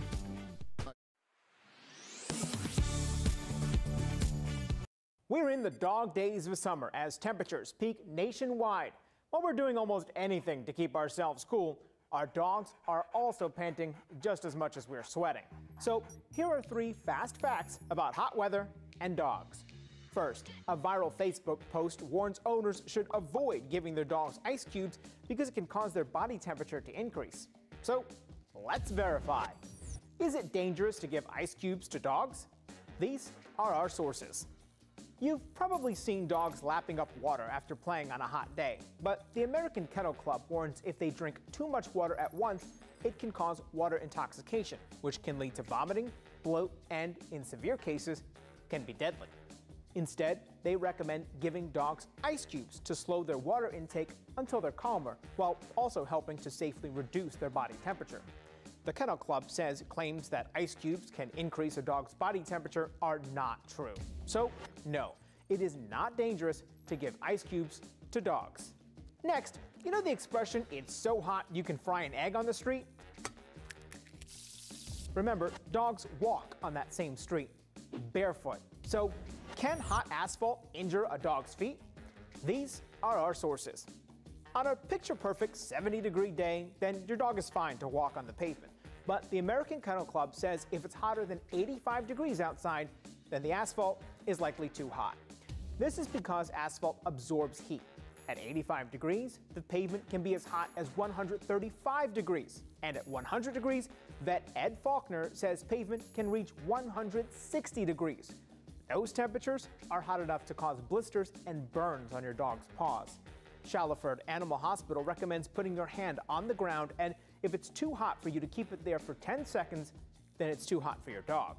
So, yes, hot pavement can injure a dog's feet. Finally, while we're talking about paws, have you seen posts like these claiming dogs sweat through their paws? So, let's verify using these sources. The American Kennel Club says dogs have 2 types of sweat glands. The ones on their bodies release pheromones, but not sweat. This is because most dogs are covered in fur, which wouldn't allow the sweat to evaporate and keep them cool. The other type of gland is on their paws, and those release a bit of sweat. So, yes, dogs do sweat through their paws, but it's not the primary way they stay cool. That would be through panting, according to Dr. Faulkner, which causes moisture to evaporate from their tongues, nose, and lungs. Dogs still rely on their humans for help when it's hot, so it's important to watch for the signs of heat exhaustion, like excessive panting or drooling, dizziness or weakness, and then get them indoors and give them cool water, or a few ice cubes. With your Verify, I'm Brandon Lewis.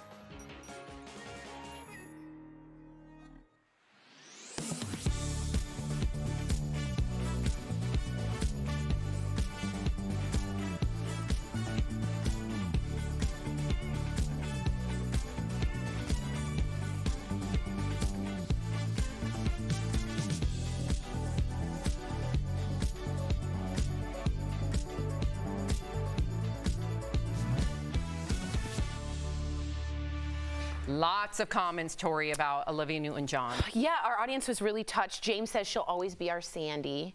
Real Royalty says that breathy voice is so iconic. Julia says she never had any kind of controversy during her career, which is true and hard to do. And Lisa said, we lost such a sweet person. Yeah. Again, just being kind, right? It's the one thing I think that matters more than anything else. If you're leaving us, you can watch the second half of the show online. Watch on YouTube, dailyblastlive.com, or our app. But if you get the second half of the show where you are, here is what's ahead. Brad Pitt refuses to work with certain stars. We're talking about the secret list he keeps and who could be on it? And have you ever thought about the flavor of Coca-Cola or why certain foods are so addicting? We're joined live by a tasting expert dishing out surprising food facts.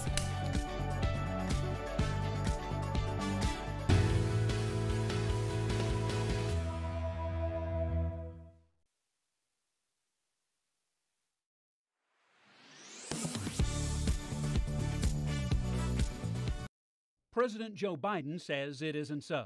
That doesn't sound like a recession to me. His political foes argue that the nation's fragile economic state qualifies as a recession, so let's verify.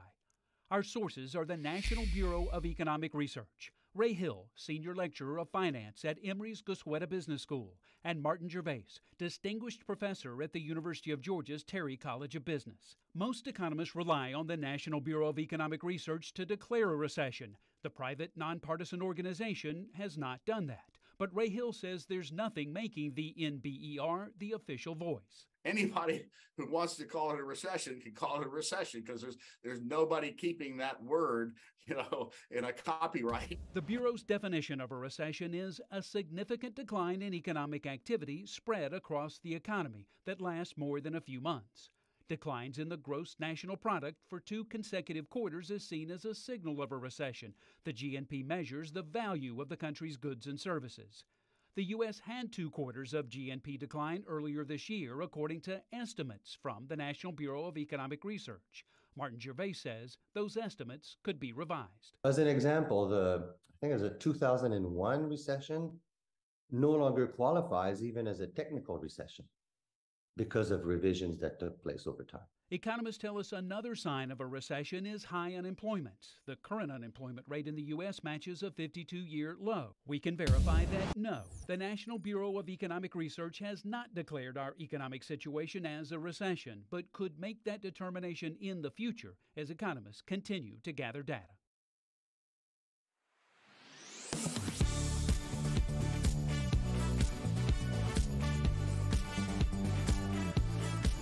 This is Daily Blast Live. We're talking about what you're talking about. Oh my gosh. Are you insane? This is a sham. No. Y'all, just stop. Finally here. Drum roll.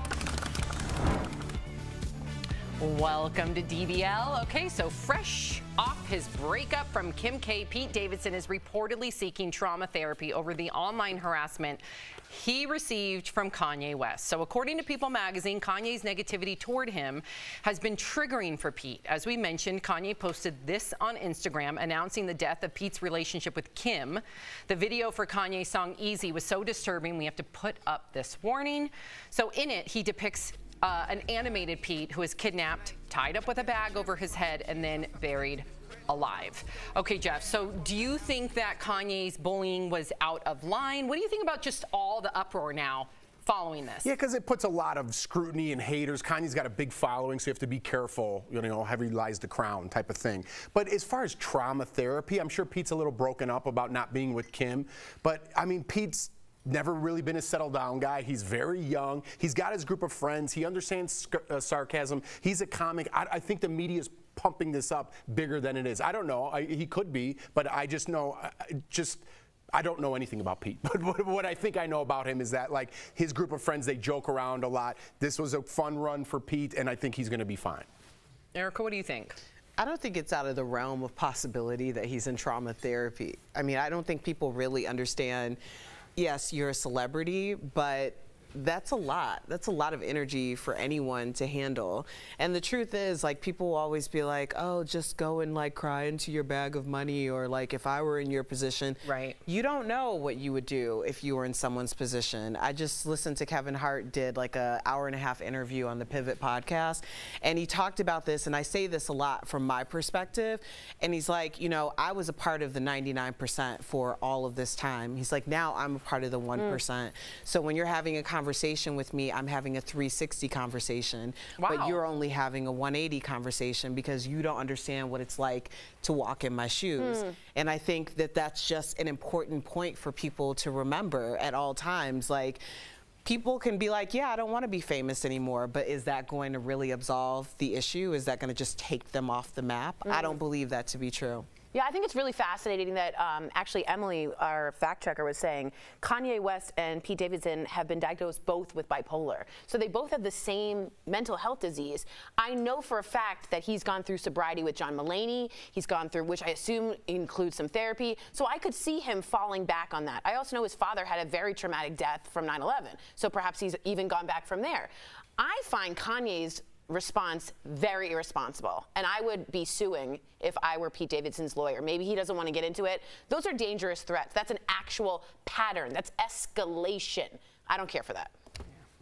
All right, well, speaking of fame, Brad Pitt reportedly keeps tabs on who he will and will not work with, okay? So Brad's Bullet Train co-star Aaron Taylor-Johnson recently told Variety that Brad keeps a list of actors he will never work with again. While Brad hasn't confirmed the existence of this list, many are speculating his ex-wife Angelina Jolie made the list. Duh. Okay, that was Tori. The two are still in the middle of a bitter divorce battle, and some say Tom Cruise could be on that list too. The two starred in Interview with a Vampire back in 1994, but haven't worked together since. So, Tori, you just made that big loud noise. Yeah. Who do you think is also on that list? Anyone who's in Angelina Jolie's camp. I mean, that's clearly they've made boundaries with each other. I've heard he and Tom Cruise had a very difficult time together on Interview with a Vampire. They didn't get along well. And I think he said he's in his late stage. So what I was learning from this is he's got some boundaries. I'm just turned I'm almost 41. But I learned from all of you guys what boundaries are, and I just started implementing them. This seems like, to me, he's putting up some fences. Good for him. Good for him. Jeff, if you were ever in that position, would you be like, okay, I mean, we see that even like on a comic level with Adam Sandler. He surrounds himself with his best friends. Right. Would you cherry pick if you had the... To a certain extent. You know, from the people I've worked with in my past, there's certain people that I wouldn't work with. I could see their faces right now. And I wouldn't work with them no matter what the money. But if I had the opportunity to work with Brad Pitt and perhaps some people I don't like, I would bite the bullet, right? Because that's where I want to be. And then when you get older, you come to a certain point in your life where you're like, well, I just don't need that headache anymore. I'd rather be happy and positive. And I'm kind of like that with the lower echelon of my life. You know what I mean? The reality TV days, if you know what I mean. So someone in that realm, yeah. Yeah. What do you mean what? No, you don't get it? It makes sense. I was being right? sarcastic. Because if you're going to be doing something, whether it's reality TV or work, you're putting a lot of your time and energy into that environment. Why surround yourself with a toxic work environment? Yeah, or people who don't value or respect your time. Yes. It's like all money ain't good money. Like all relationships and circles aren't great. You know, you have to like, there's things that you prioritize as you get older, more experience, have, you know, just different experiences. Yeah. And for me, my mental health and my sanity and the idea that I don't have to worry about somebody doing something that I wouldn't condone in my circle because my circle's that small, that's all I really need. I'm right there with you. And we can guess who's on the list. He always loves to work with George Clooney, Julia Roberts. Jonah Hill, I feel like. What was he in with Jonah Hill? Moneyball. Oh, that's right. Okay, Yeah, good job. Plan B production. He also works with Anna de Armas. He's doing the Marilyn Monroe show. He's producing that movie. Wow. So he does a lot of behind the scenes too. Why was my voice so high? Coming up on DBL, the science behind snacking. We're joined live by a taste expert to answer some popular foodie questions. We can't wait. Closed captioning provided by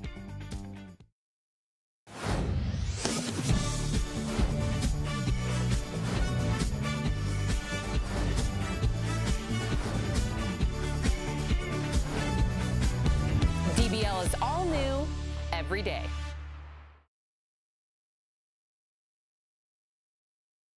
Come over here. We're going to ask people who they wouldn't want to work with, celebrities. Rob, who's a celebrity you would not want to work with? And you don't know them, but you're just judging from afar. Okay. Is there someone you wouldn't want to work with? Maybe Taylor Swift. You don't love Taylor. Yeah, not really a fan of Taylor. Is that it? Joel, do you have one? Or Karen, a celebrity you wouldn't want to work with? One person I can think of is not Julia Roberts. That's original Iron Man guy in the very first movie. Not RDJ.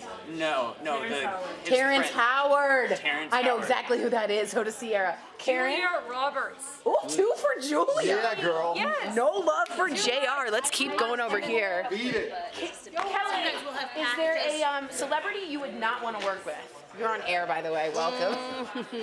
We said No. Julia Roberts has I'm 2. easy. Oh, she's in marketing. She wouldn't say anything. Yeah. Emily, would there be a celebrity you don't want to work with? Gwyneth Paltrow. Oh, honey. I'll be honest about it. Honey. Celebrity you don't want to work with? I honestly don't know. Okay, that's fair, Brianna.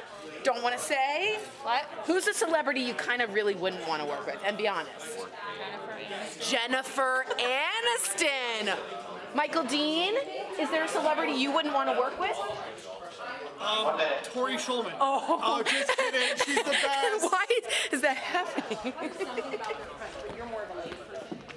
Just that Lay's barbecue potato, they're thin. I just like, they're so. Oh, we're still going. Okay, Yeah. good. Oh, I have who to wouldn't leave. I want to work with? I can't Louis control. C. I have If I'm right. So, audience, you guys write us in. Is there someone that you just like I know what would you're love to work talking with about, or wouldn't? It's interesting to find out. Maybe, yeah, it's interesting.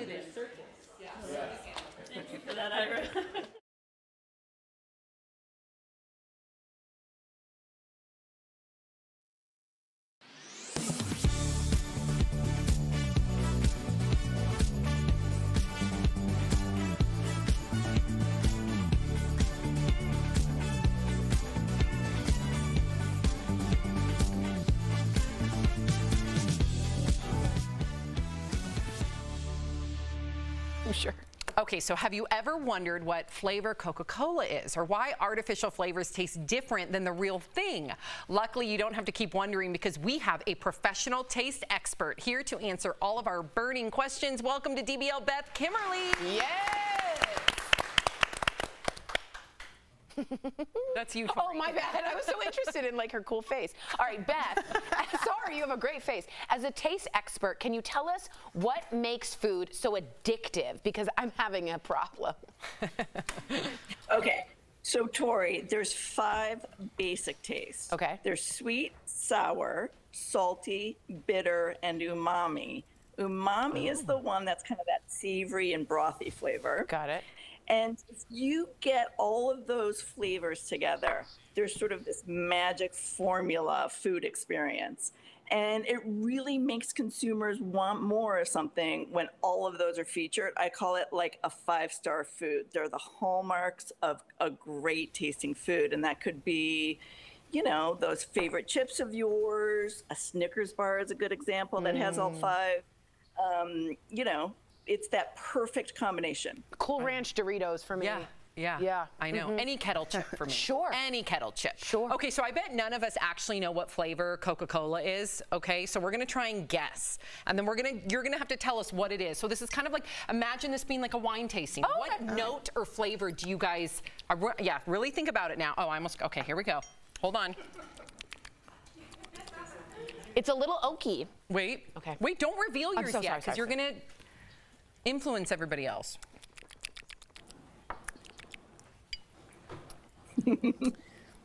This is so good. Okay. This is tough. Are you going to go first? I taste some type of, what is that? A dark cherry? Dark cherry? That's good. I taste cherry. I taste Bingo. Oh, whoa. Erica Cobb. I was going to say anise. I was going to say molasses. So it's black cherry. Wait. Bingo. Which all one? Of those. Anise? All of those. Whoa. All of those. Anise. Okay, so who was it? keep going. Keep going. Erica said cherry. Oh, Jeff. Now, Tori said molasses. Is molasses one of them? It's really this kind of cooked sugar flavor. We call that caramelized sugar. So you're sort of onto something there. What about Jeffrey? I think it was Erica that said cherry. Yes. And then Jeff, Jeff, what's the? I don't know. What came to your mind now? Root beer, but that's not a flavor. Such a guy. Yeah, I don't know. I was trying to look beyond. Okay, so tell us like what exactly. What else is in there? Yeah, what else is in there? And was cocaine originally in Coca-Cola to begin with? Yeah. I do want to know that. There was. Not anymore, obviously. But we had, when you talk about Coke, your kid, like overwhelmingly sweet.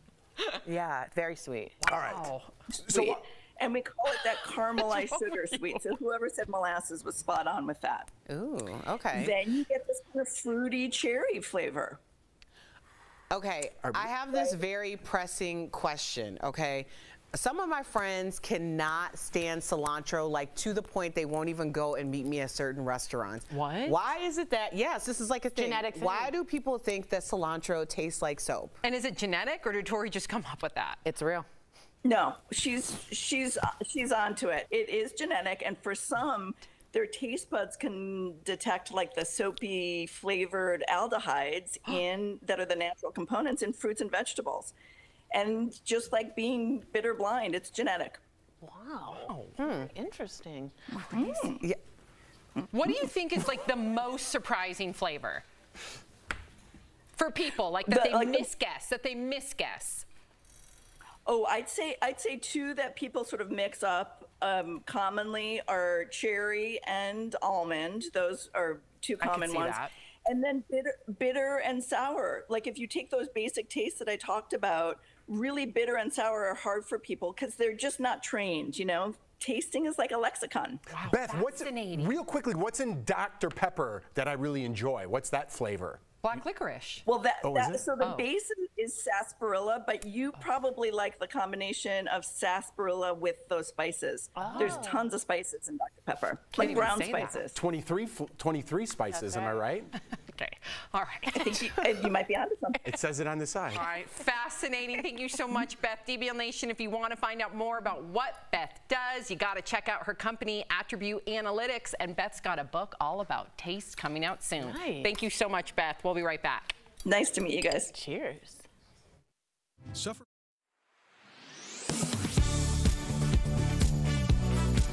Nearly 90 million people in the U.S. have tested positive for COVID-19 since the pandemic began. Some of those people continue to experience symptoms or complications for months afterwards. It's a condition called long COVID. Several Verify readers have emailed the team with questions about long COVID, so let's answer them using these sources. First up, what is long COVID? According to the CDC and the Mayo Clinic, a person is suffering from long COVID if they continue to experience symptoms more than 4 weeks after their COVID-19 diagnosis. The WHO adds that symptoms of long COVID last for at least 2 months and cannot be explained with an alternative diagnosis. So how do you know if you have long COVID? According to Dr. Ilham Masaoudi Powers, an immunology expert at the University of Kentucky College of Medicine, unfortunately, there isn't a really good way to test for long COVID, right? It's all subjective and it's all people reporting their symptoms. So what are some common symptoms of long COVID? The CDC says that many long COVID symptoms are similar to those caused by an acute infection of COVID-19, like joint or muscle pain, diarrhea, or stomach pain.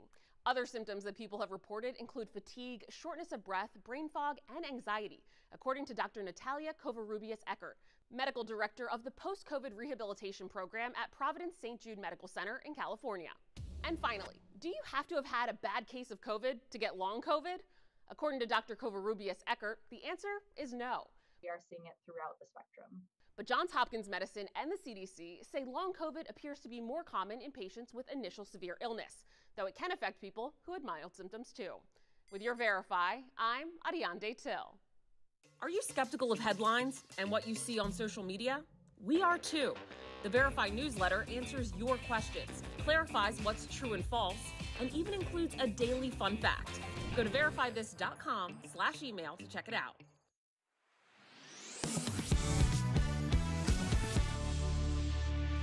It's your lucky day because we've got some sweet, sweet deals for you twice this week. And these are perfect for summer, so check it out. Steph, what do you have for us today? Hi, Tori. Hello, DBL Nation. I am so excited to show you guys these deals. First up, we've got Belmont Garden 7-foot Flora solar-powered wind spinner. What? I know. Oh, isn't this beautiful? Yes. So this deal includes one wind spinner and it comes with a solar panel and a pole. Nice. We've got it in 2 colors. We've got this gorgeous bronze, which looks so chic for your garden, or multicolor. Whoa. And Tori, with this piece, I can assure you, heads will turn as your spinner spins. Good one. And even if there's no wind, there's no problem because this has got a solar-powered panel and a motor.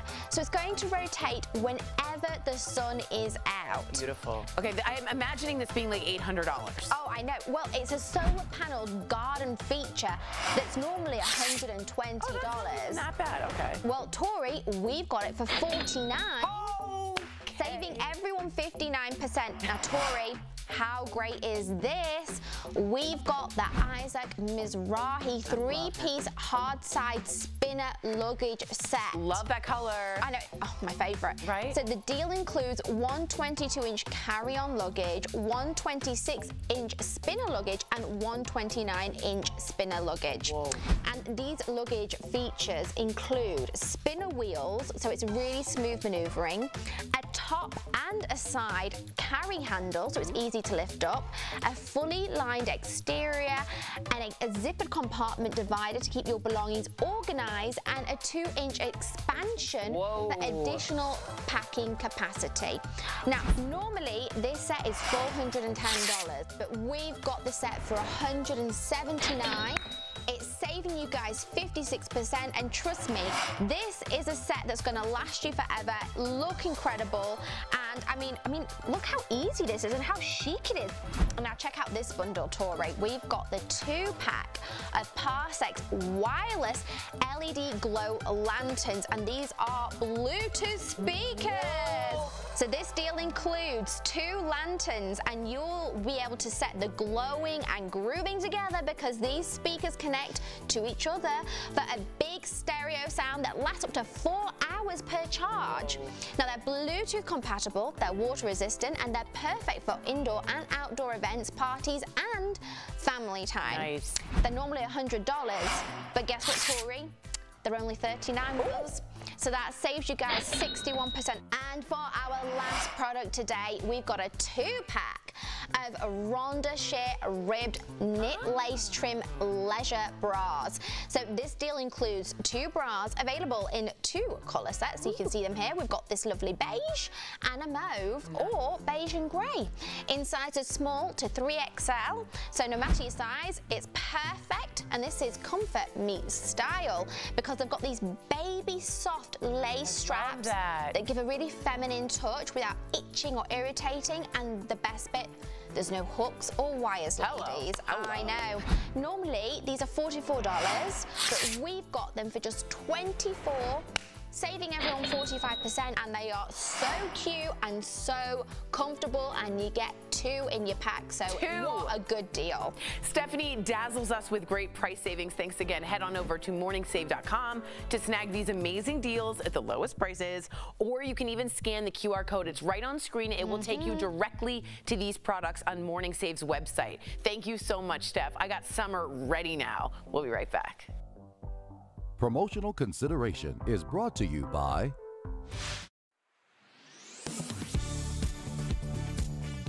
We're in the dog days of summer as temperatures peak nationwide.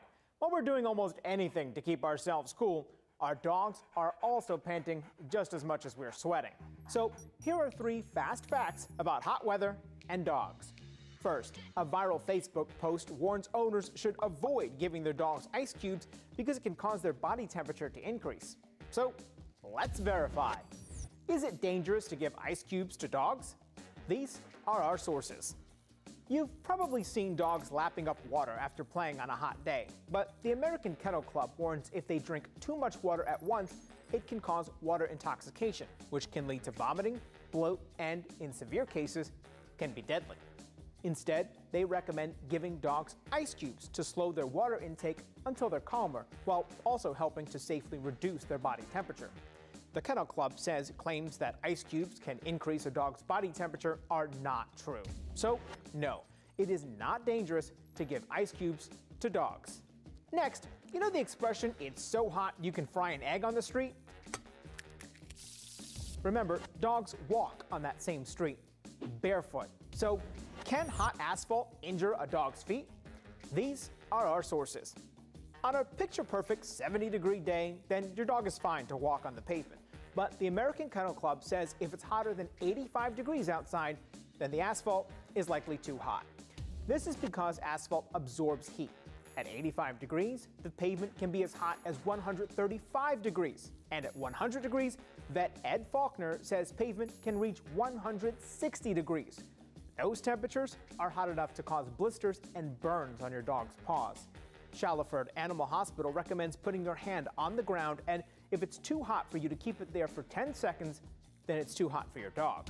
So yes, hot pavement can injure a dog's feet.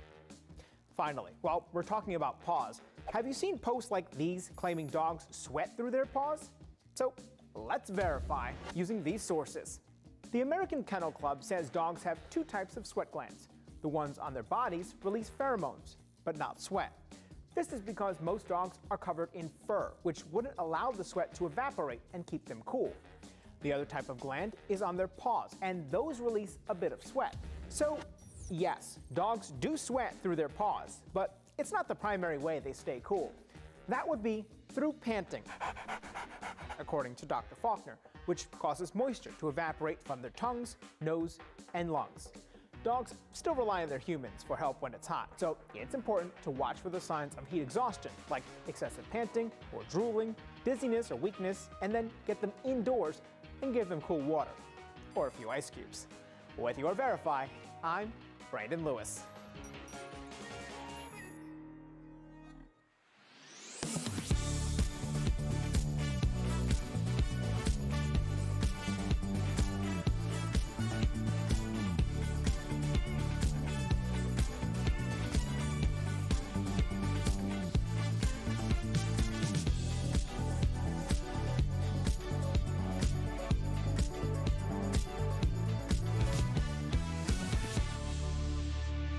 Welcome back to DBL. Oh wait, sorry. We gotta hang on. Yeah. Our bad. So Sam, you celebrated a birthday over the weekend, but we want to celebrate with you here at DBL. So we put together a video of some of our favorite Sam moments, which may or may not include a few times that you got some sayings wrong, which is why we love you. Take a look. Well.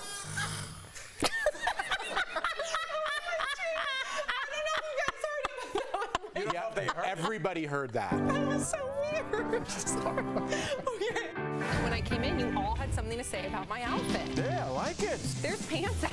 All right. You're draped in velvet. Remember Q-Bert, where you jump up like your shirt and you make it to the top? Cool. Q-Bert's awesome. Okay, so Sam, we gonna front or are you gonna come clean? I'm fully a Disney adult. You can get now, they have the Genie Pass, and it tells you which time to ride certain rides. Is there a pass to not hear any more of this? What? I got a prize for you. Yes. What is it?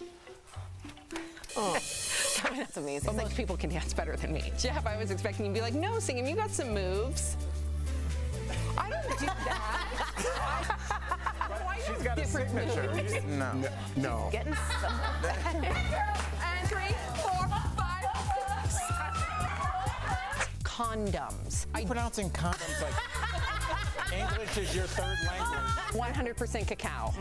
I feel like Sam's been waiting to say that word since we started on the show.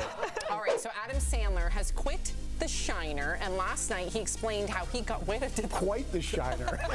What about Overboat? What's going on? Overboard. Yes. Please remember when you bring up movies from 49 years ago. You're missing like the big cheese. I don't know why I said that. Up the ammo a little bit. Her last ring. Two rights don't make a wrong. He could have been loan cheap. This just hogs washed. We just scratched the top. The surface? Yes. The top of the surface. The top of the surface. Okay. Well, a picture's worth 1,000 words. Boom. Thanks, Kelly. I stopped listening like in the beginning of your saying.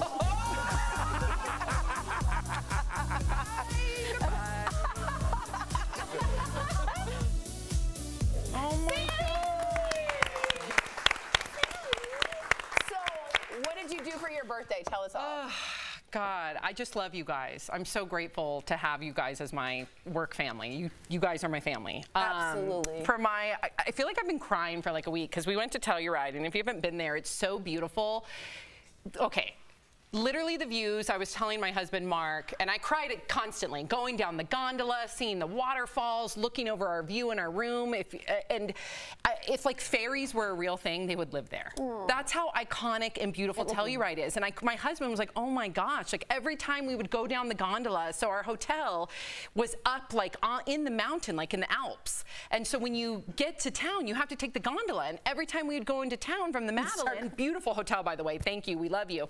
But as we were going down the gondola, I would start crying because it's that beautiful. You're so grateful. Yeah. I'm so grateful. It's been a hell of a 2 years. Jeff, you said it earlier, life is short. I do not take any day for granted, and I'm just so grateful that I have another year on this planet. 42 years. It's your birthday, Happy Sam. birthday. It's your birthday, Sam, but the Rocky Mountains are here, not the Alps. Oh my God. No, I said it's like I know. Happy birthday to you. Happy birthday to Mark. Before we go, we also want to give a big DBL shout out to our talent booker, Aaron Martin. Yeah, Aaron. Oh, yeah. Have a great day, Aaron. We love you. We appreciate you.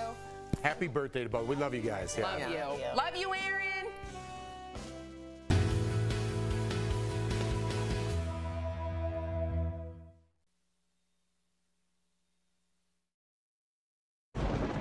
Where hope finds help. Where courage meets conviction. Where makers make fans. We are Tegna, a family of local and national media brands that bring us together, serving the greater good of our communities. Where national know-how backs local business. Be in good company with Tegna. Am I going crazy? I just love your passion right now. I'll take it. Oh, yeah. Actually, let me get on it. You just got me all riled up. So Who raised you? This is a win, right, guys? Why am I right all the time? You're not. I live my life for Spike. Welcome to another week of Jeff's Mustache. I didn't expect that. I love this segment. Yes. You just made my day, my week, my month, my year. DBL is all new every day.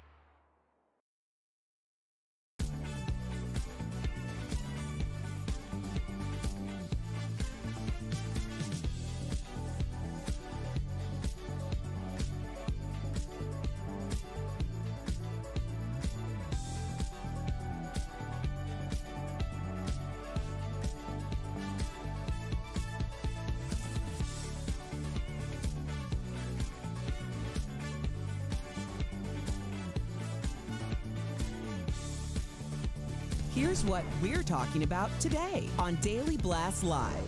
The FBI searches Donald Trump's Mar-a-Lago home, but what gave them probable cause for a search warrant? We have a lawyer live breaking it all down. Plus, Trump supporters react to the raid with protests. Could this lead to more extremist groups taking action? And looking back on the life and legacy of Olivia Newton-John.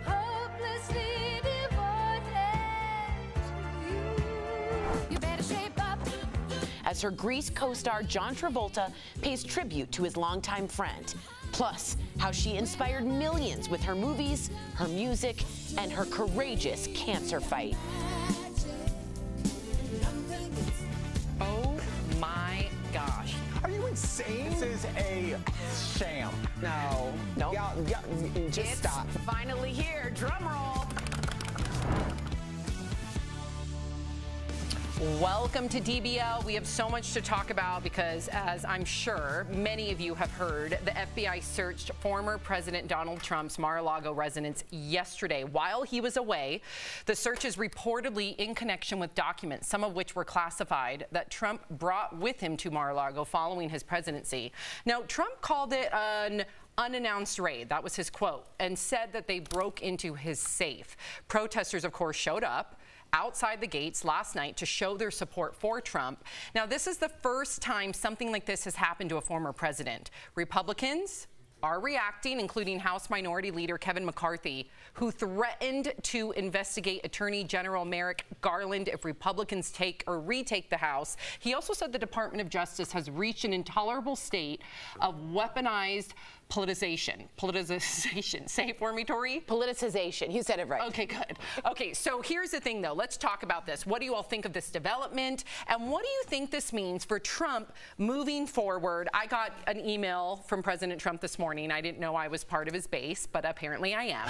And he is asking for donations more than anything, in his words, for this witch hunt. So that's what he is now telling his people, to please help me financially to combat this witch hunt. What would you say, Erica? Excuse me. I'm confused by a couple things.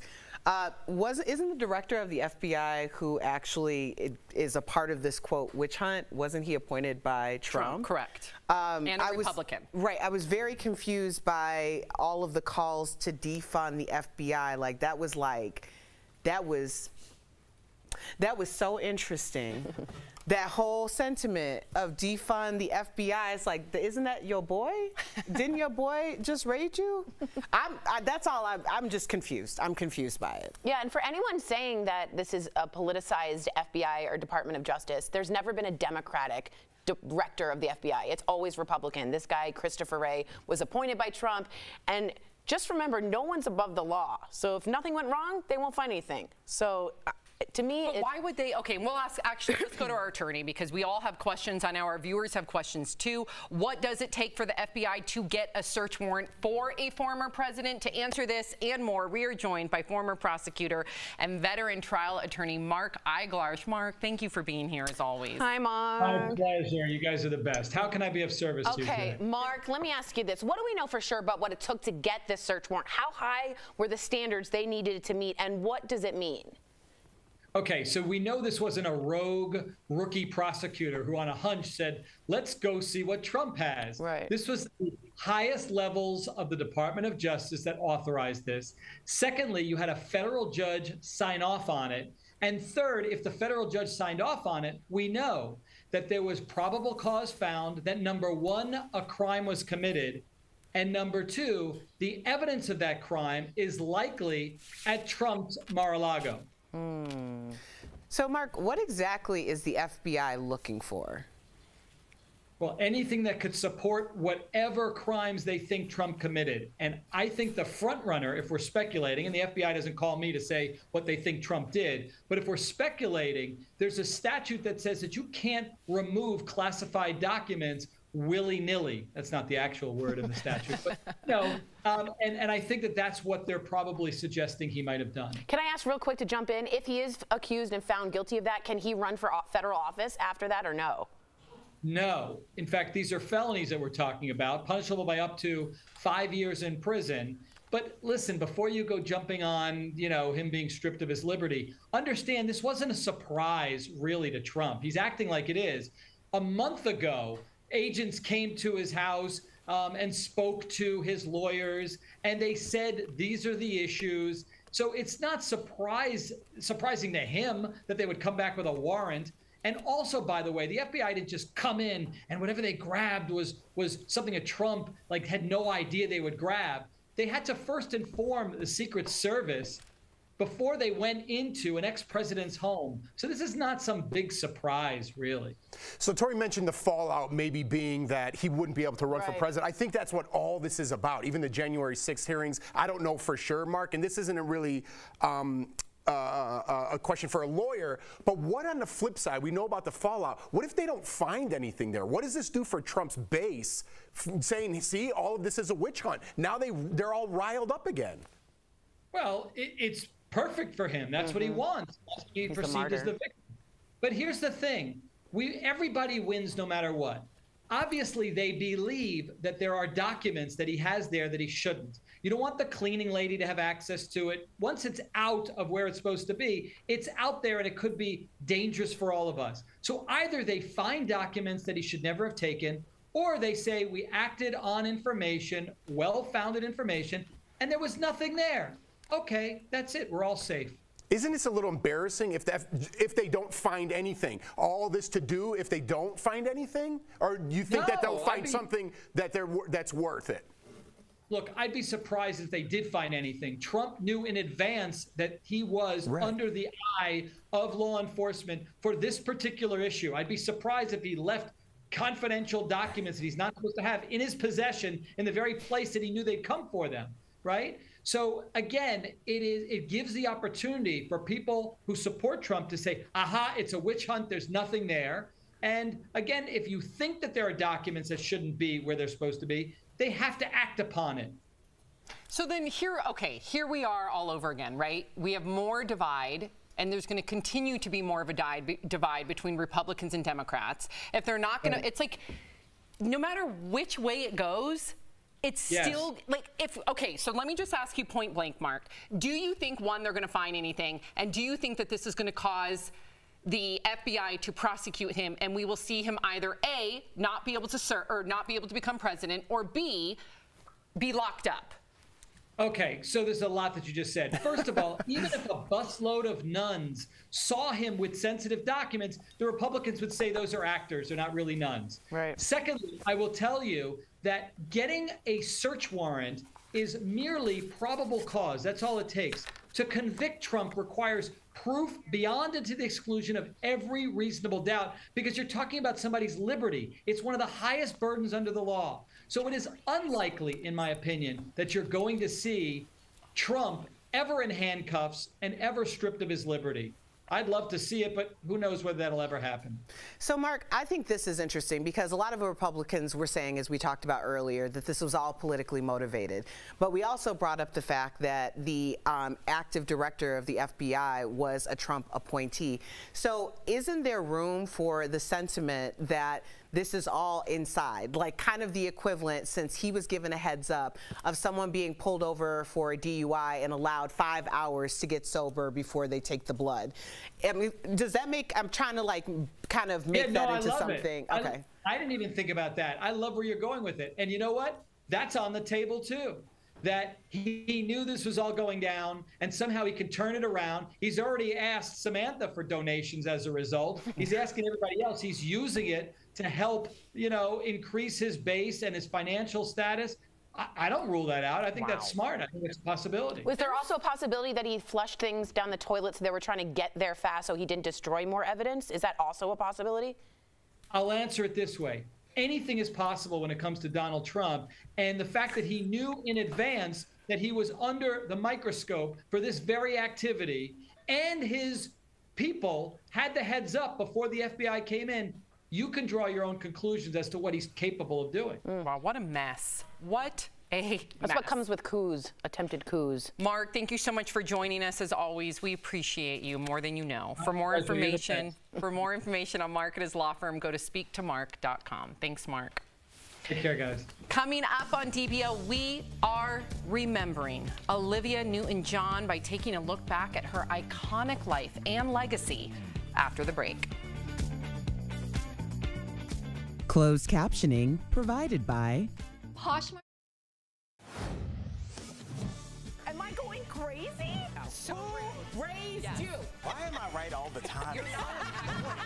Welcome to another week of Jeff's Mustache. You just made my day, my week, my month, my year.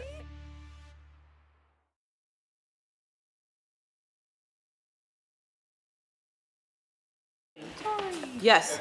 Can you read the post from Yeah, so we were just talking about, you know, when, especially politics as we know them now, it's very like black or white. There's very little gray, but people aren't really talking about the other side, that this is a Trump appointee for the FBI, that he could be in on the idea of like, okay, we know that you're going to get raided. Get prepared for such raid, and if we don't have enough, then the whole thing goes away. So this could all be very much theatrics and smoke and mirrors, and the truth is, like, we don't really know. Okay, perfect. No tease. So yeah, that's where we are on this. But we're going to be talking about Olivia Newton-John next, and yeah. I couldn't believe what Erica said, and I think, you know, Mark Eiglarsh heard what she said too, and it just opened up a whole nother very controversial, very I hope, I mean, I'm not going to, I believe everything Erica said, and that's why it doesn't sit well with me in my stomach, because you never can trust anything you hear. Right. Anything you hear. And Tori brought up Roger Stone, who we all know has these very strategic, manipulative, criminal ways to change narratives and to galvanize and manipulate a base, and it's just, oh my gosh, how are we here again? How are we here again? If you haven't seen Get Me Roger Stone, I've watched it at least 3 times. Yes. It is fascinating. Yep. Fascinating. He has President Nixon text.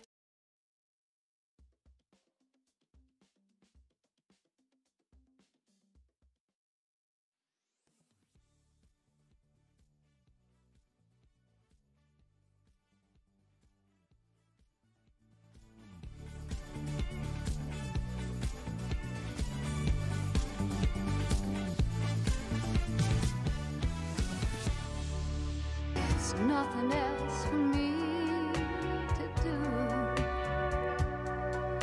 I'm hopelessly devoted to you.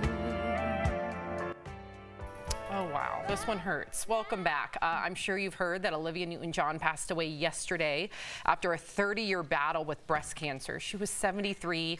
A message on her Instagram page said she passed peacefully at her ranch in California, surrounded by family and friends, including her husband of 14 years, John Easterling. Now, Olivia inspired generations with her portrayal of Sandy in Grease in 1978. The role earned her a Golden Globe nomination, and in the 80s she went on to star in movies like Xanadu and Two of a Kind, and had a big hit with her song Physical.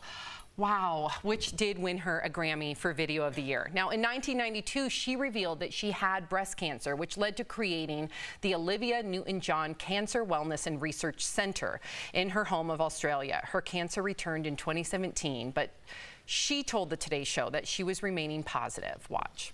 I don't read into prognosis and statistics because I think that can really be depressing, and I'm not going to be one of those statistics. I'm going to be fine, and I will probably deal with this in my life.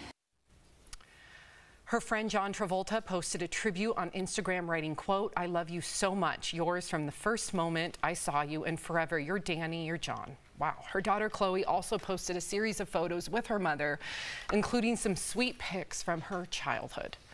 Oh my goodness. Wow. Yeah. It's like, I mean, this is she really was a bridge to generations. My mom and I used to watch Grease over and over and over and over again. You're all shaking your head because we all did the same thing. I know every lyric of every song of every dance move of that movie. I mean, she was, I think what's rare about her is she was so kind on screen and glowing and a sweetheart, and it turns out in real life she was 100% that same person. Everybody has lovely things to say. I have a quote from Oprah, and it says, in an interview, Olivia told Gail she didn't let her cancer diagnosis consume her life. She was just living with a positive outlook. She believes strongly, guys, in health manifestation, a lot like Erica always says. She's talked healthfully about her body. Dionne Warwick said, not only was Olivia a dear friend, but one of the nicest people I had the pleasure of recording and performing with. I will most definitely miss her. She's like the soundtrack to a lot of our childhoods. Yeah, just that picture of her and John Travolta, like next to each other, that's like you could put that on your wall and everybody knows what that's from right there. I mean, that's so iconic. And, you know, we put these burdens on ourselves. We carry this weight around. We carry this hate around politically, whatever it may be, racially. And it's like someone battling cancer for 30 years and still to have everyone love them and want to be around them and the positivity that they exude, that says a lot. That says a lot. And she left her mark on this earth. And I think, you know, when it's all of our times to go, life is very short. I don't think people look at that at all when they're writing all their hate or thinking about these things. In the end, nothing matters. In the end is what you did during this life. And she did something great, and she left a positive stamp on this earth. She will be missed. Yeah. Life is so short, so short. Our executive producer, Bert, knew her too, and he said that when she walked in a room, she just sparkled. I can't imagine. I can't imagine. The aura around her is just... Right. She was a gift to everybody that knew her. Not a long career. We never have heard one bad thing about her. And in this industry, that's hard to do. And that's all that matters. Are you a kind person? That's all that matters. As we go to break, we are honoring Olivia with a look back at some of her most memorable songs and moments from her life. May she rest in peace. Sandy? Tell me about it, Stud.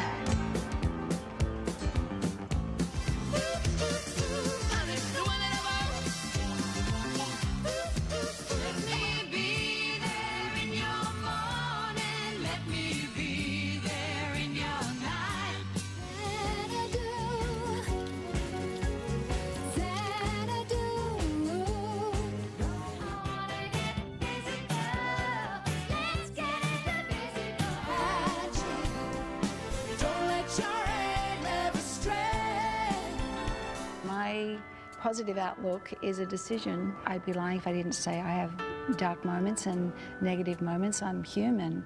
But on a general scale, I tend to see the glass is half full.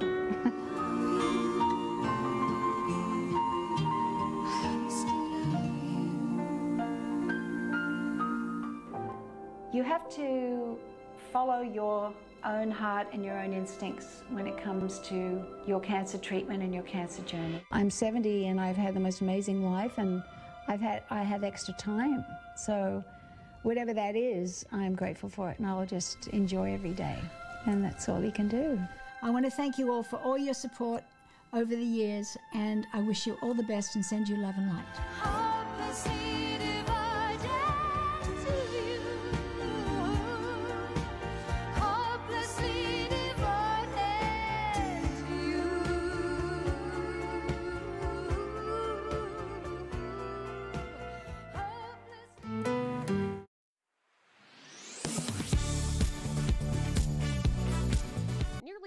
million people in the U.S. have tested positive for COVID-19 since the pandemic began.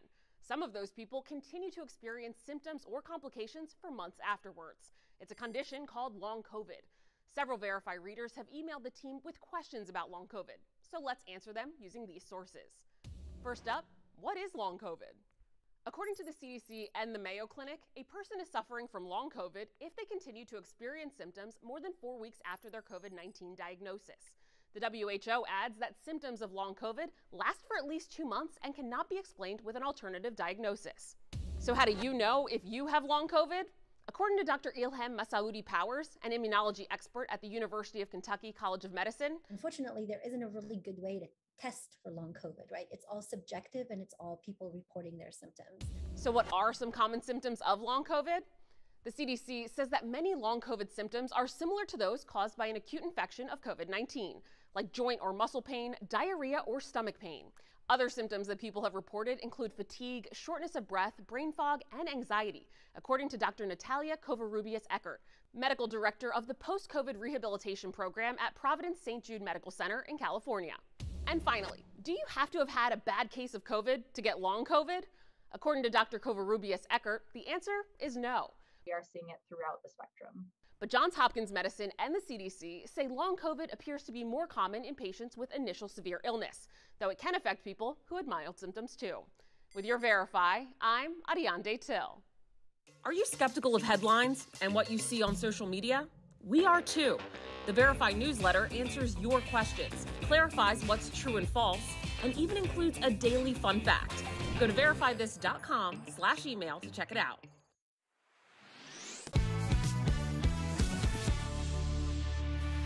Welcome back. It is the end of an era. Serena Williams will be stepping away from tennis after the U.S. Open, which starts at the end of this month. So in a Vogue article, Serena said it is time for her to move in a different direction. She wants to spend more time with her family. She even hopes to have another child. Serena said she hates having to choose between tennis and a family, and that if she were a man, she wouldn't have to.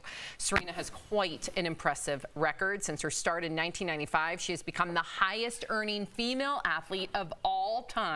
She's a 23-time Grand Slam winner and was the second African-American woman to ever win the title when she was just 17 years old. She's also a 3-time Olympian with 4 gold medals. Serena said this decision is the hardest thing she could ever imagine. I can't imagine the identity of being a tennis star tied into her. She's going to have to completely almost mourn that. Yeah, that's a very hard transition for a lot of athletes or people who are just in situations where they're not necessarily able to do what they were born to do for an extended period of time. But if you haven't seen the Serena documentary, you have to watch it. It's one of my favorites. I will watch it at least like once every few months because it's just so motivating to see someone who I grew up just idolizing so much, and we're about the same age, and I remember seeing her and Venus with their dad and all of these different interviews, and that was one of the first times that there was that type of dynamic of young black girls who looked like me. Yeah. And there was so much power and so much inspiration behind seeing their ascension for both of them. But Serena is just such a special person, and I know that whatever she does next, it's going to be with the utmost excellence. And it's kind of sad, but it's also really powerful and exciting. I'm glad she's getting her encore too. You know, go out one more time at the U.S. Open, no matter how she does, and there's always that Tiger Woods moment. You know, you could take home the gold. So, like, she's got it in her to be that champion. She's proved it time and time again, but I'm just glad she's going out, have an encore, have her celebrated, because she is, if not the GOAT, one of the greatest of all time. Yeah. And what I hope she has another baby. I think she wants to have another baby. And if we see the Vogue cover, she's September cover for Vogue. That's the biggest cover there is, right? September. On the back wrap, look at little Olympia holding her. And I knock in Vogue a lot for their really stupid pictures. This is a great photograph. Amazing. This is a fabulous cover. And I think she married the owner of Reddit. I mean, they're visionaries, and they're gonna do stuff in the future. I wonder what's next for her. Exactly. Even if it's just her wanting to be a mom, she deserves that. Of course she does. Yeah. Of course. And she had a difficult pregnancy and a difficult delivery. She almost lost her life. She said, I need heparin. They're like, no, you don't. She almost died. I know. Yeah. Yeah. Ugh. So, wow. What an idol. Coming up on DBL, Pete Davidson was not immune from the constant attacks from Kanye, the drastic measures he had to take after the online hate. Promotional consideration is brought to you by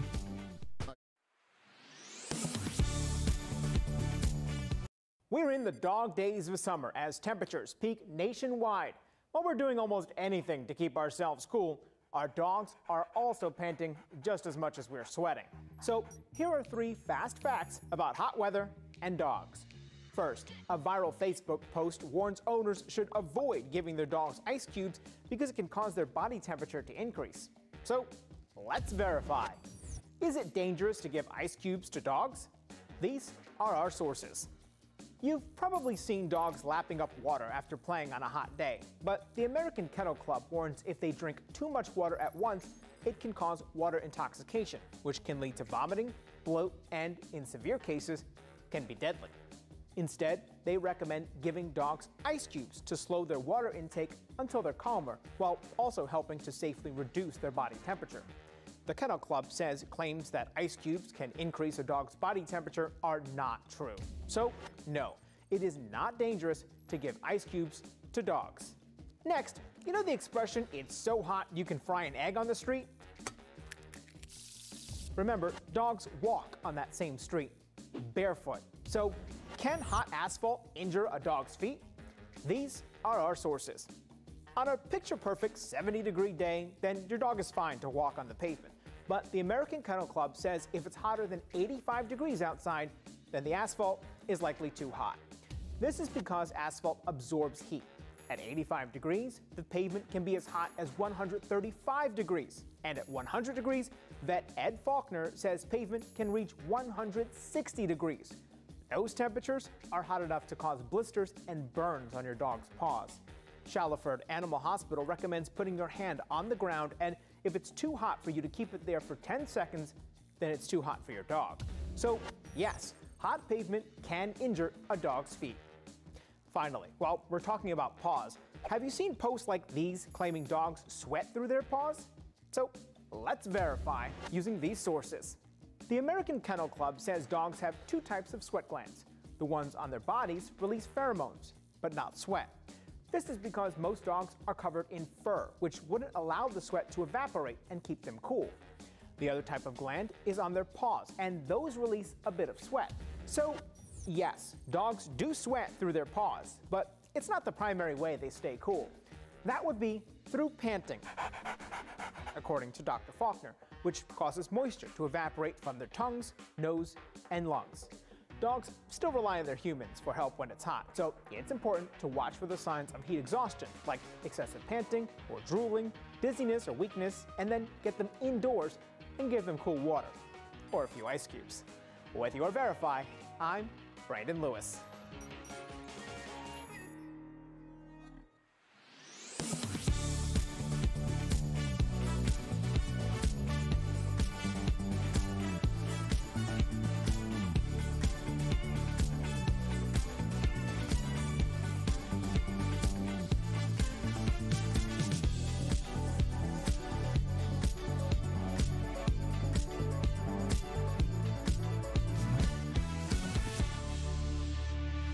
Lots of comments, Tori, about Olivia Newton-John. Yeah, our audience was really touched. James says she'll always be our Sandy. Real Royalty says that breathy voice is so iconic. Julia says she never had any kind of controversy during her career, which is true and hard to do. And Lisa said, we lost such a sweet person. Yeah. Again, just being kind, right? It's the one thing I think that matters more than anything else. If you're leaving us, you can watch the second half of the show online. Watch on YouTube, dailyblastlive.com, or our app. But if you get the second half of the show where you are, here is what's ahead. Brad Pitt refuses to work with certain stars. We're talking about the secret list he keeps and who could be on it? And have you ever thought about the flavor of Coca-Cola or why certain foods are so addicting? We're joined live by a tasting expert dishing out surprising food facts.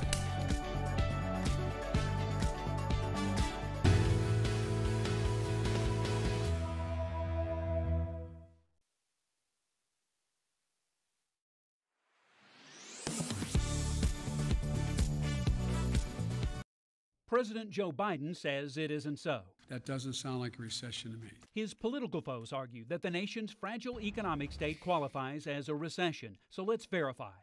Our sources are the National Bureau of Economic Research, Ray Hill, Senior Lecturer of Finance at Emory's Goizueta Business School, and Martin Gervais, Distinguished Professor at the University of Georgia's Terry College of Business. Most economists rely on the National Bureau of Economic Research to declare a recession. The private, nonpartisan organization has not done that. But Ray Hill says there's nothing making the NBER the official voice. Anybody who wants to call it a recession can call it a recession because there's nobody keeping that word, in a copyright. The Bureau's definition of a recession is a significant decline in economic activity spread across the economy that lasts more than a few months. Declines in the gross national product for 2 consecutive quarters is seen as a signal of a recession. The GNP measures the value of the country's goods and services. The U.S. had 2 quarters of GNP decline earlier this year, according to estimates from the National Bureau of Economic Research. Martin Gervais says those estimates could be revised. As an example, I think it was a 2001 recession no longer qualifies even as a technical recession because of revisions that took place over time. Economists tell us another sign of a recession is high unemployment. The current unemployment rate in the U.S. matches a 52-year low. We can verify that no, the National Bureau of Economic Research has not declared our economic situation as a recession, but could make that determination in the future as economists continue to gather data.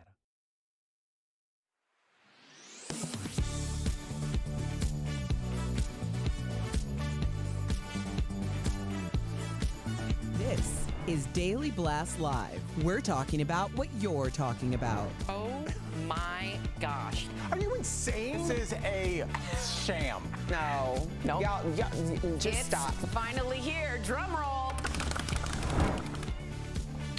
Welcome to DBL. Okay, so fresh off his breakup from Kim K, Pete Davidson is reportedly seeking trauma therapy over the online harassment he received from Kanye West. So according to People magazine, Kanye's negativity toward him has been triggering for Pete. As we mentioned, Kanye posted this on Instagram announcing the death of Pete's relationship with Kim. The video for Kanye's song Easy was so disturbing we have to put up this warning. So in it, he depicts an animated Pete who is kidnapped, tied up with a bag over his head, and then buried alive. Okay, Jeff, so do you think that Kanye's bullying was out of line? What do you think about just all the uproar now following this? Yeah, because it puts a lot of scrutiny and haters. Kanye's got a big following, so you have to be careful, heavy lies the crown type of thing. But as far as trauma therapy, I'm sure Pete's a little broken up about not being with Kim.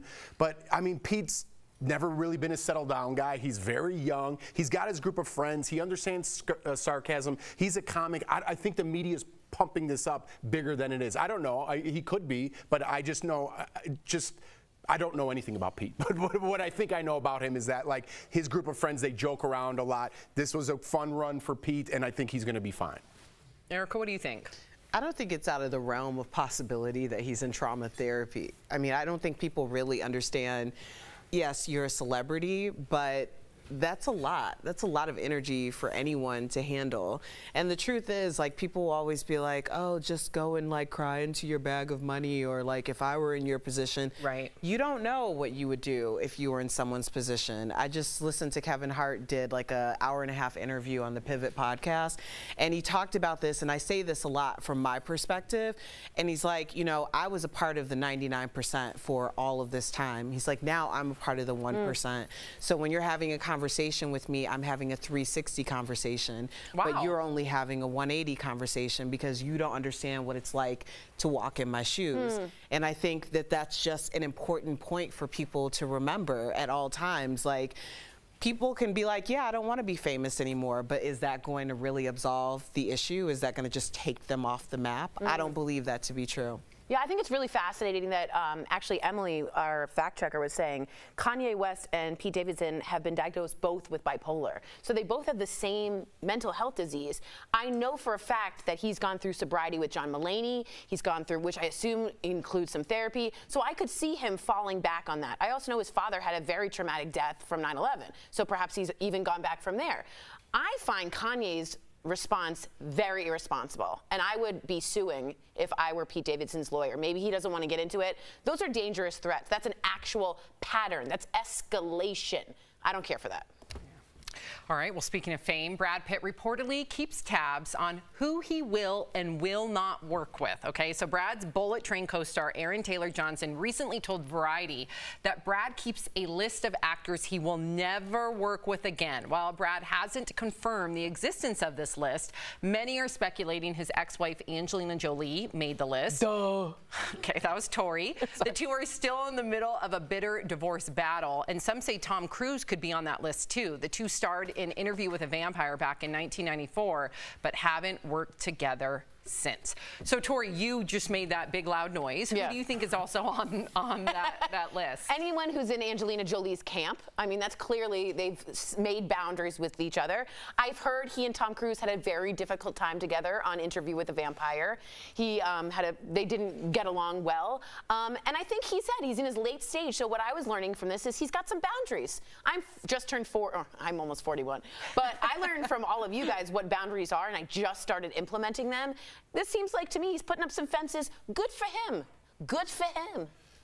Jeff, if you were ever in that position, would you be like, okay, I mean, we see that even like on a comic level with Adam Sandler. He surrounds himself with his best friends. Right. Would you cherry pick if you have the... To a certain extent. You know, from the people I've worked with in my past, there's certain people that I wouldn't work with. I could see their faces right now. And I wouldn't work with them no matter what the money. But if I had the opportunity to work with Brad Pitt and perhaps some people I don't like, I would bite the bullet, right? Because that's where I want to be. And then when you get older, you come to a certain point in your life where you're like, well, I just don't need that headache anymore. I'd rather be happy and positive. And I'm kind of like that with the lower echelon of my life. You know what I mean?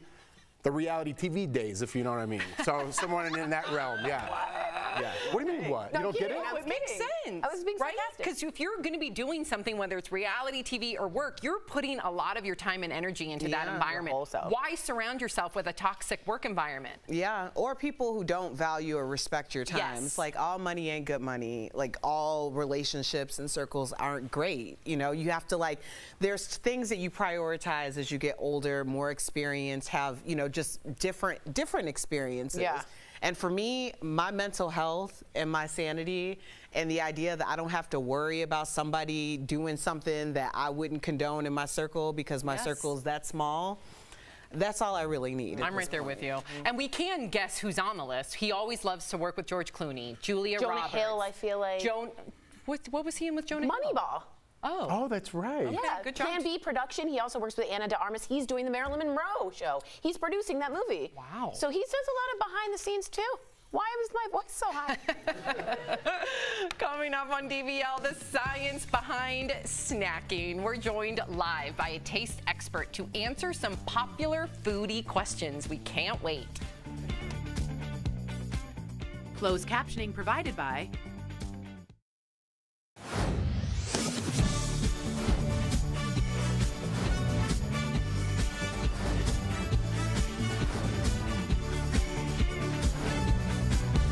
DBL is all new every day.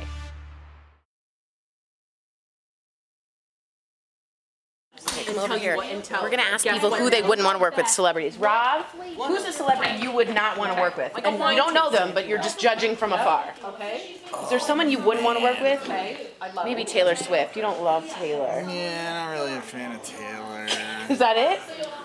Joel, do you have one? Or Karen, a celebrity you wouldn't want to work with? One person I can think of is not Julia Roberts. That's original Iron Man guy in the very first movie. Not RDJ. No, Terrence Howard. Terrence I know Howard. exactly who that is. So does Sierra. Karen. Julia Roberts. Oh, 2 for Julia. Yeah, girl. Yes. No love for JR. Let's keep going over here. Beat it. Kelly, is there a celebrity you would not want to work with? You're on air, by the way. Welcome. We said No. Julia Roberts has I'm 2. easy. Oh, she's in marketing. She wouldn't say anything. Yeah. Emily, would there be a celebrity you don't want to work with? Gwyneth Paltrow. Oh, honey. I'll be honest about it. Honey. Celebrity you don't want to work with? I honestly don't know. Okay, that's fair, Brianna. Don't want to say? What? Who's a celebrity you kind of really wouldn't want to work with? And be honest. Jennifer Aniston. Michael Dean, is there a celebrity you wouldn't want to work with? Tori Schulman. Oh, just kidding. She's the best. Why is that happening? Just that Lay's barbecue potato, they're thin. I just like, they're so. Oh, we're still going. Okay, Yeah. good. Oh, I have who to wouldn't I leave. want to work with? I have to. Louis C. I If I'm right. So, audience, you guys write us in. Is there someone that you just like I know would you're love to talking work about, with or wouldn't? It's interesting to find out. Maybe, yeah, it's interesting.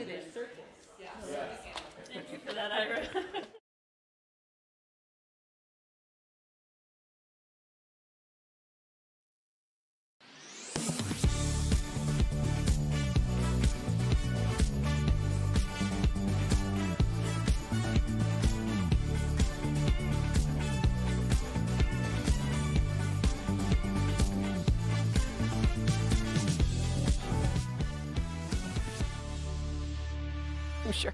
Okay, so have you ever wondered what flavor Coca-Cola is or why artificial flavors taste different than the real thing? Luckily, you don't have to keep wondering because we have a professional taste expert here to answer all of our burning questions. Welcome to DBL, Beth Kimmerly. That's you. Oh, my bad. I was so interested in like her cool face. All right, Beth, sorry, you have a great face. As a taste expert, can you tell us what makes food so addictive? Because I'm having a problem. Okay, so Tori, there's 5 basic tastes. Okay. There's sweet, sour, salty, bitter, and umami. Umami is the one that's kind of that savory and brothy flavor. Got it. And if you get all of those flavors together, there's sort of this magic formula food experience. And it really makes consumers want more of something when all of those are featured. I call it like a 5-star food. They're the hallmarks of a great tasting food. And that could be, you know, those favorite chips of yours. A Snickers bar is a good example that has all 5. You know, it's that perfect combination. Cool Ranch Doritos for me. Yeah, I know. Any kettle chip for me. Sure. Any kettle chip. Sure. Okay, so I bet none of us actually know what flavor Coca-Cola is. Okay, so we're gonna try and guess, and then you're gonna have to tell us what it is. So this is kind of like, imagine this being like a wine tasting. Oh, what note or flavor do you guys? Really think about it now. Oh, I almost. Okay, here we go. Hold on. It's a little oaky. Wait. Okay. Wait, don't reveal yours so yet, sorry, because you're gonna influence everybody else.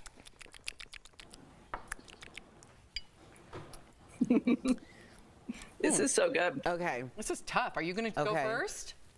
I taste some type of, what is that? A dark cherry? Dark cherry? That's good. I taste cherry. I taste Bingo. Oh, Erica Cobb. I was going to say anise. I was going to say molasses. So it's black cherry. Wait. Bingo. Which all one? Of those. Anise? All of those. Whoa. All of those. Anise. Okay, so who was it? keep going. Keep going. Erica said cherry. Oh, Jeff. Now, Tori said molasses. Is molasses one of them?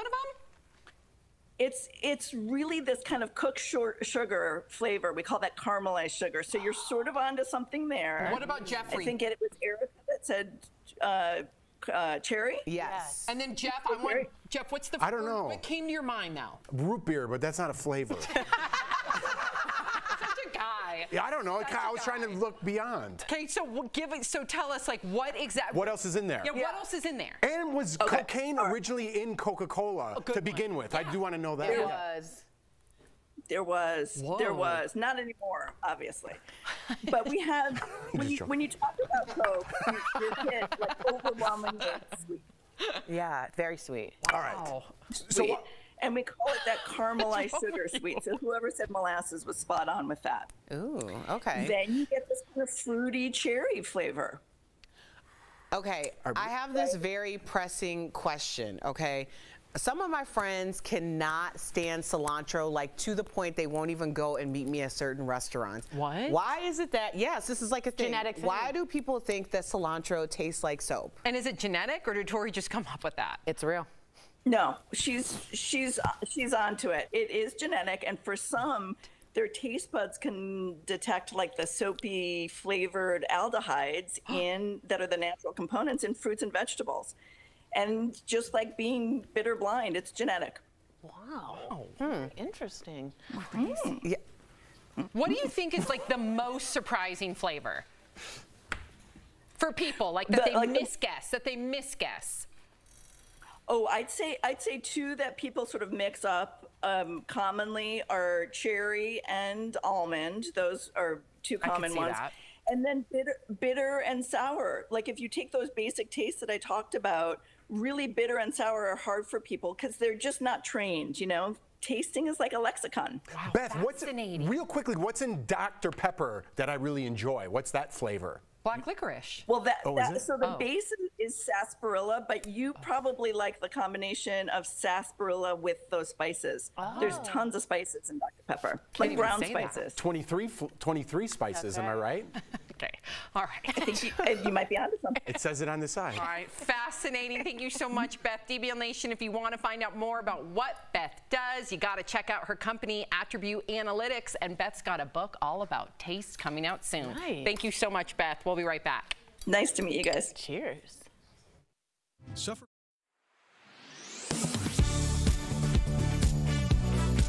Nearly 90 million people in the U.S. have tested positive for COVID-19 since the pandemic began. Some of those people continue to experience symptoms or complications for months afterwards. It's a condition called long COVID. Several Verify readers have emailed the team with questions about long COVID, so let's answer them using these sources. First up, what is long COVID? According to the CDC and the Mayo Clinic, a person is suffering from long COVID if they continue to experience symptoms more than 4 weeks after their COVID-19 diagnosis. The WHO adds that symptoms of long COVID last for at least 2 months and cannot be explained with an alternative diagnosis. So how do you know if you have long COVID? According to Dr. Ilham Masaoudi Powers, an immunology expert at the University of Kentucky College of Medicine, unfortunately, there isn't a really good way to test for long COVID, right? It's all subjective and it's all people reporting their symptoms. So what are some common symptoms of long COVID? The CDC says that many long COVID symptoms are similar to those caused by an acute infection of COVID-19, like joint or muscle pain, diarrhea, or stomach pain. Other symptoms that people have reported include fatigue, shortness of breath, brain fog, and anxiety, according to Dr. Natalia Covarrubias-Eckert, medical director of the Post-COVID Rehabilitation Program at Providence St. Jude Medical Center in California. And finally, do you have to have had a bad case of COVID to get long COVID? According to Dr. Covarrubias-Eckert, the answer is no.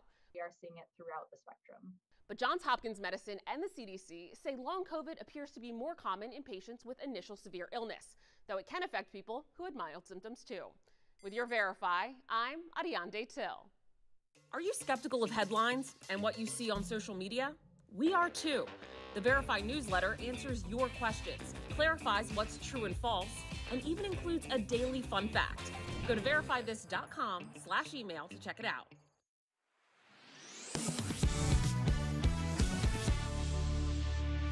It's your lucky day because we've got some sweet, sweet deals for you twice this week, and these are perfect for summer, so check it out. Steph, what do you have for us today? Hi, Tori. Hello, DBL Nation. I am so excited to show you guys these deals. First up, we've got Belmont Garden 7-foot Flora solar-powered wind spinner. What? I know.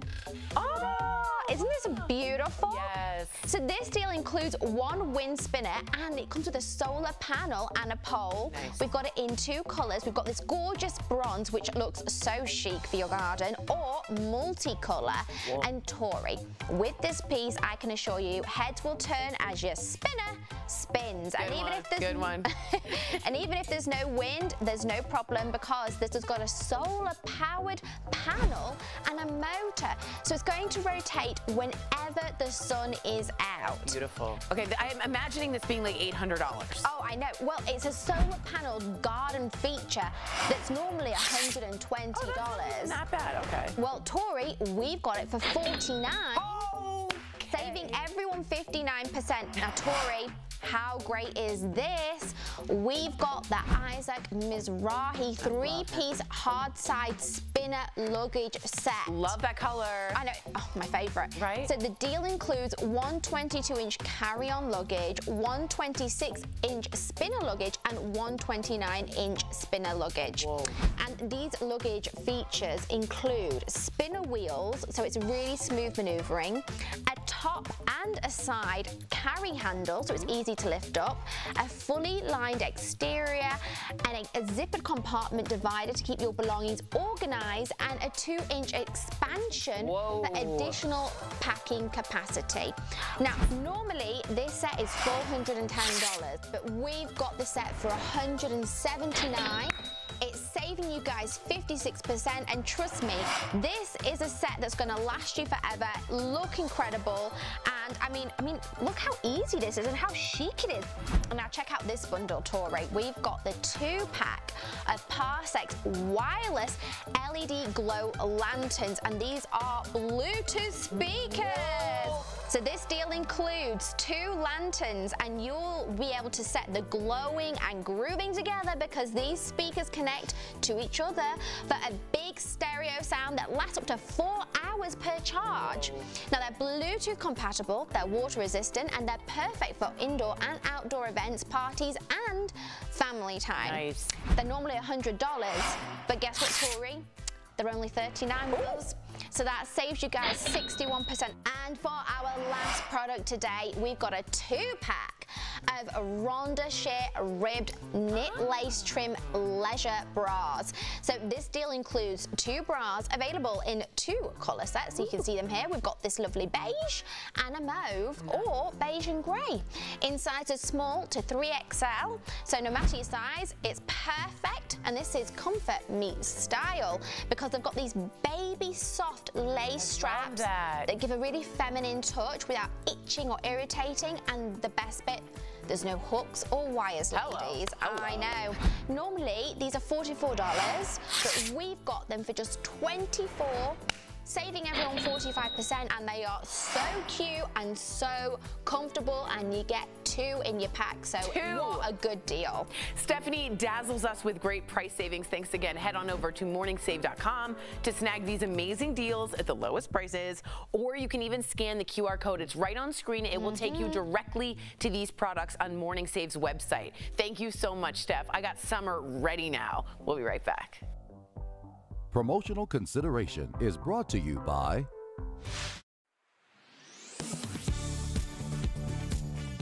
We're in the dog days of summer as temperatures peak nationwide. While we're doing almost anything to keep ourselves cool, our dogs are also panting just as much as we're sweating. So here are 3 fast facts about hot weather and dogs. First, a viral Facebook post warns owners should avoid giving their dogs ice cubes because it can cause their body temperature to increase. So let's verify. Is it dangerous to give ice cubes to dogs? These are our sources.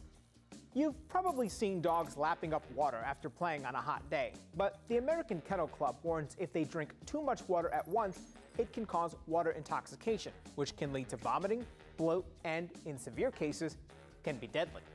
Instead, they recommend giving dogs ice cubes to slow their water intake until they're calmer, while also helping to safely reduce their body temperature. The Kennel Club says claims that ice cubes can increase a dog's body temperature are not true.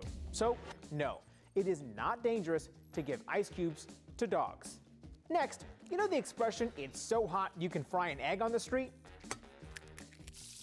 Remember, dogs walk on that same street, barefoot. So, can hot asphalt injure a dog's feet? These are our sources. On a picture-perfect 70-degree day, then your dog is fine to walk on the pavement. But the American Kennel Club says if it's hotter than 85 degrees outside, then the asphalt is likely too hot. This is because asphalt absorbs heat. At 85 degrees, the pavement can be as hot as 135 degrees. And at 100 degrees, vet Ed Faulkner says pavement can reach 160 degrees. Those temperatures are hot enough to cause blisters and burns on your dog's paws. Shallowford Animal Hospital recommends putting your hand on the ground, and if it's too hot for you to keep it there for 10 seconds, then it's too hot for your dog. So yes, hot pavement can injure a dog's feet. Finally, while we're talking about paws, have you seen posts like these claiming dogs sweat through their paws? So let's verify using these sources. The American Kennel Club says dogs have 2 types of sweat glands. The ones on their bodies release pheromones, but not sweat. This is because most dogs are covered in fur, which wouldn't allow the sweat to evaporate and keep them cool. The other type of gland is on their paws, and those release a bit of sweat. So, yes, dogs do sweat through their paws, but it's not the primary way they stay cool. That would be through panting, according to Dr. Faulkner, which causes moisture to evaporate from their tongues, nose, and lungs. Dogs still rely on their humans for help when it's hot, so it's important to watch for the signs of heat exhaustion, like excessive panting or drooling, dizziness or weakness, and then get them indoors and give them cool water, or a few ice cubes. With your Verify, I'm Brandon Lewis.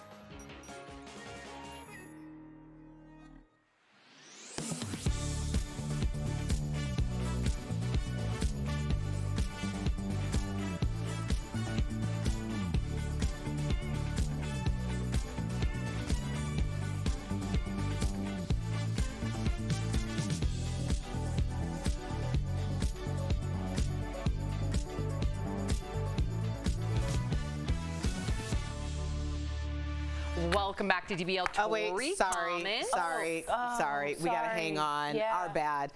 So Sam, you celebrated a birthday over the weekend, but we want to celebrate with you here at DBL. So we put together a video of some of our favorite Sam moments, which may or may not include a few times that you got some sayings wrong, which is why we love you. Take a look. Well.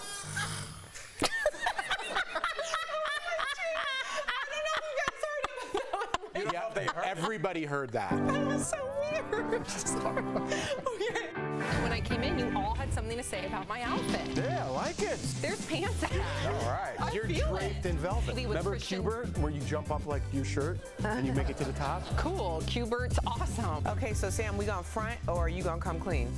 I'm fully a Disney adult. You can get, now they have the Genie Pass, and it tells you which time to ride certain rides. Is there a pass to not hear any more of this? What?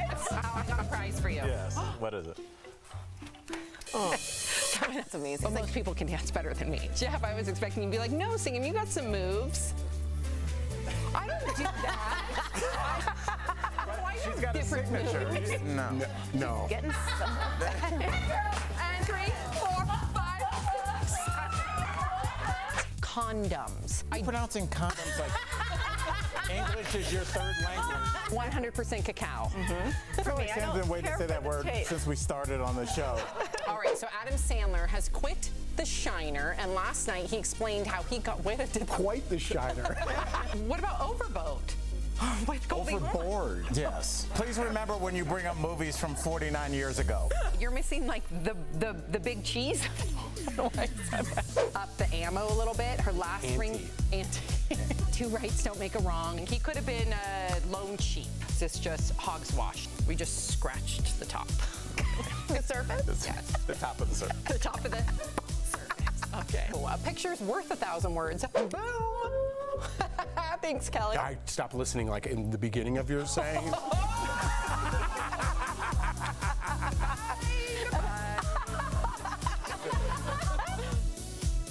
Oh my God. So, what did you do for your birthday? Tell us all.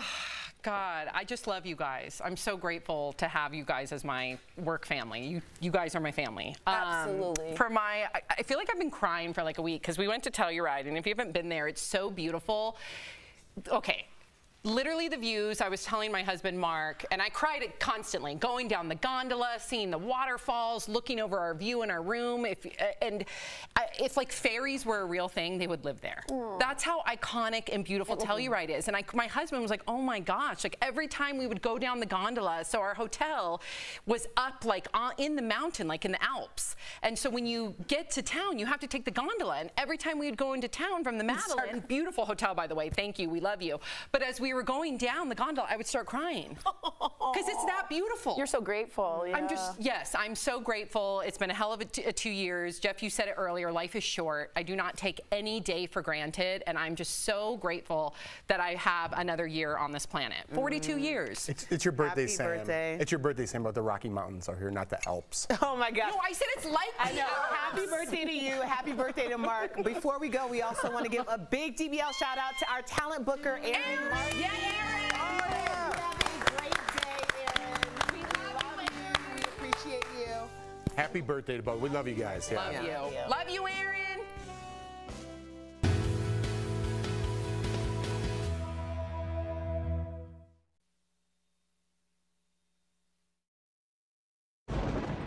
Where hope finds help. Where courage meets conviction. Where makers make fans. We are Tegna, a family of local and national media brands that bring us together, serving the greater good of our communities. Where national know-how backs local business. Be in good company with Tegna. Am I going crazy? I just love your passion right now. I'll take it. Oh, yeah. Well, actually, let me get on it. You just got me all riled up. So Who raised you? This is a win, right, guys? Why am I right all the time? You're not. I live my life for Spike. Welcome to another week of Jeff's Mustache. I didn't expect that. I love this segment. Yes. You just made my day, my week, my month, my year. DBL is all new every day.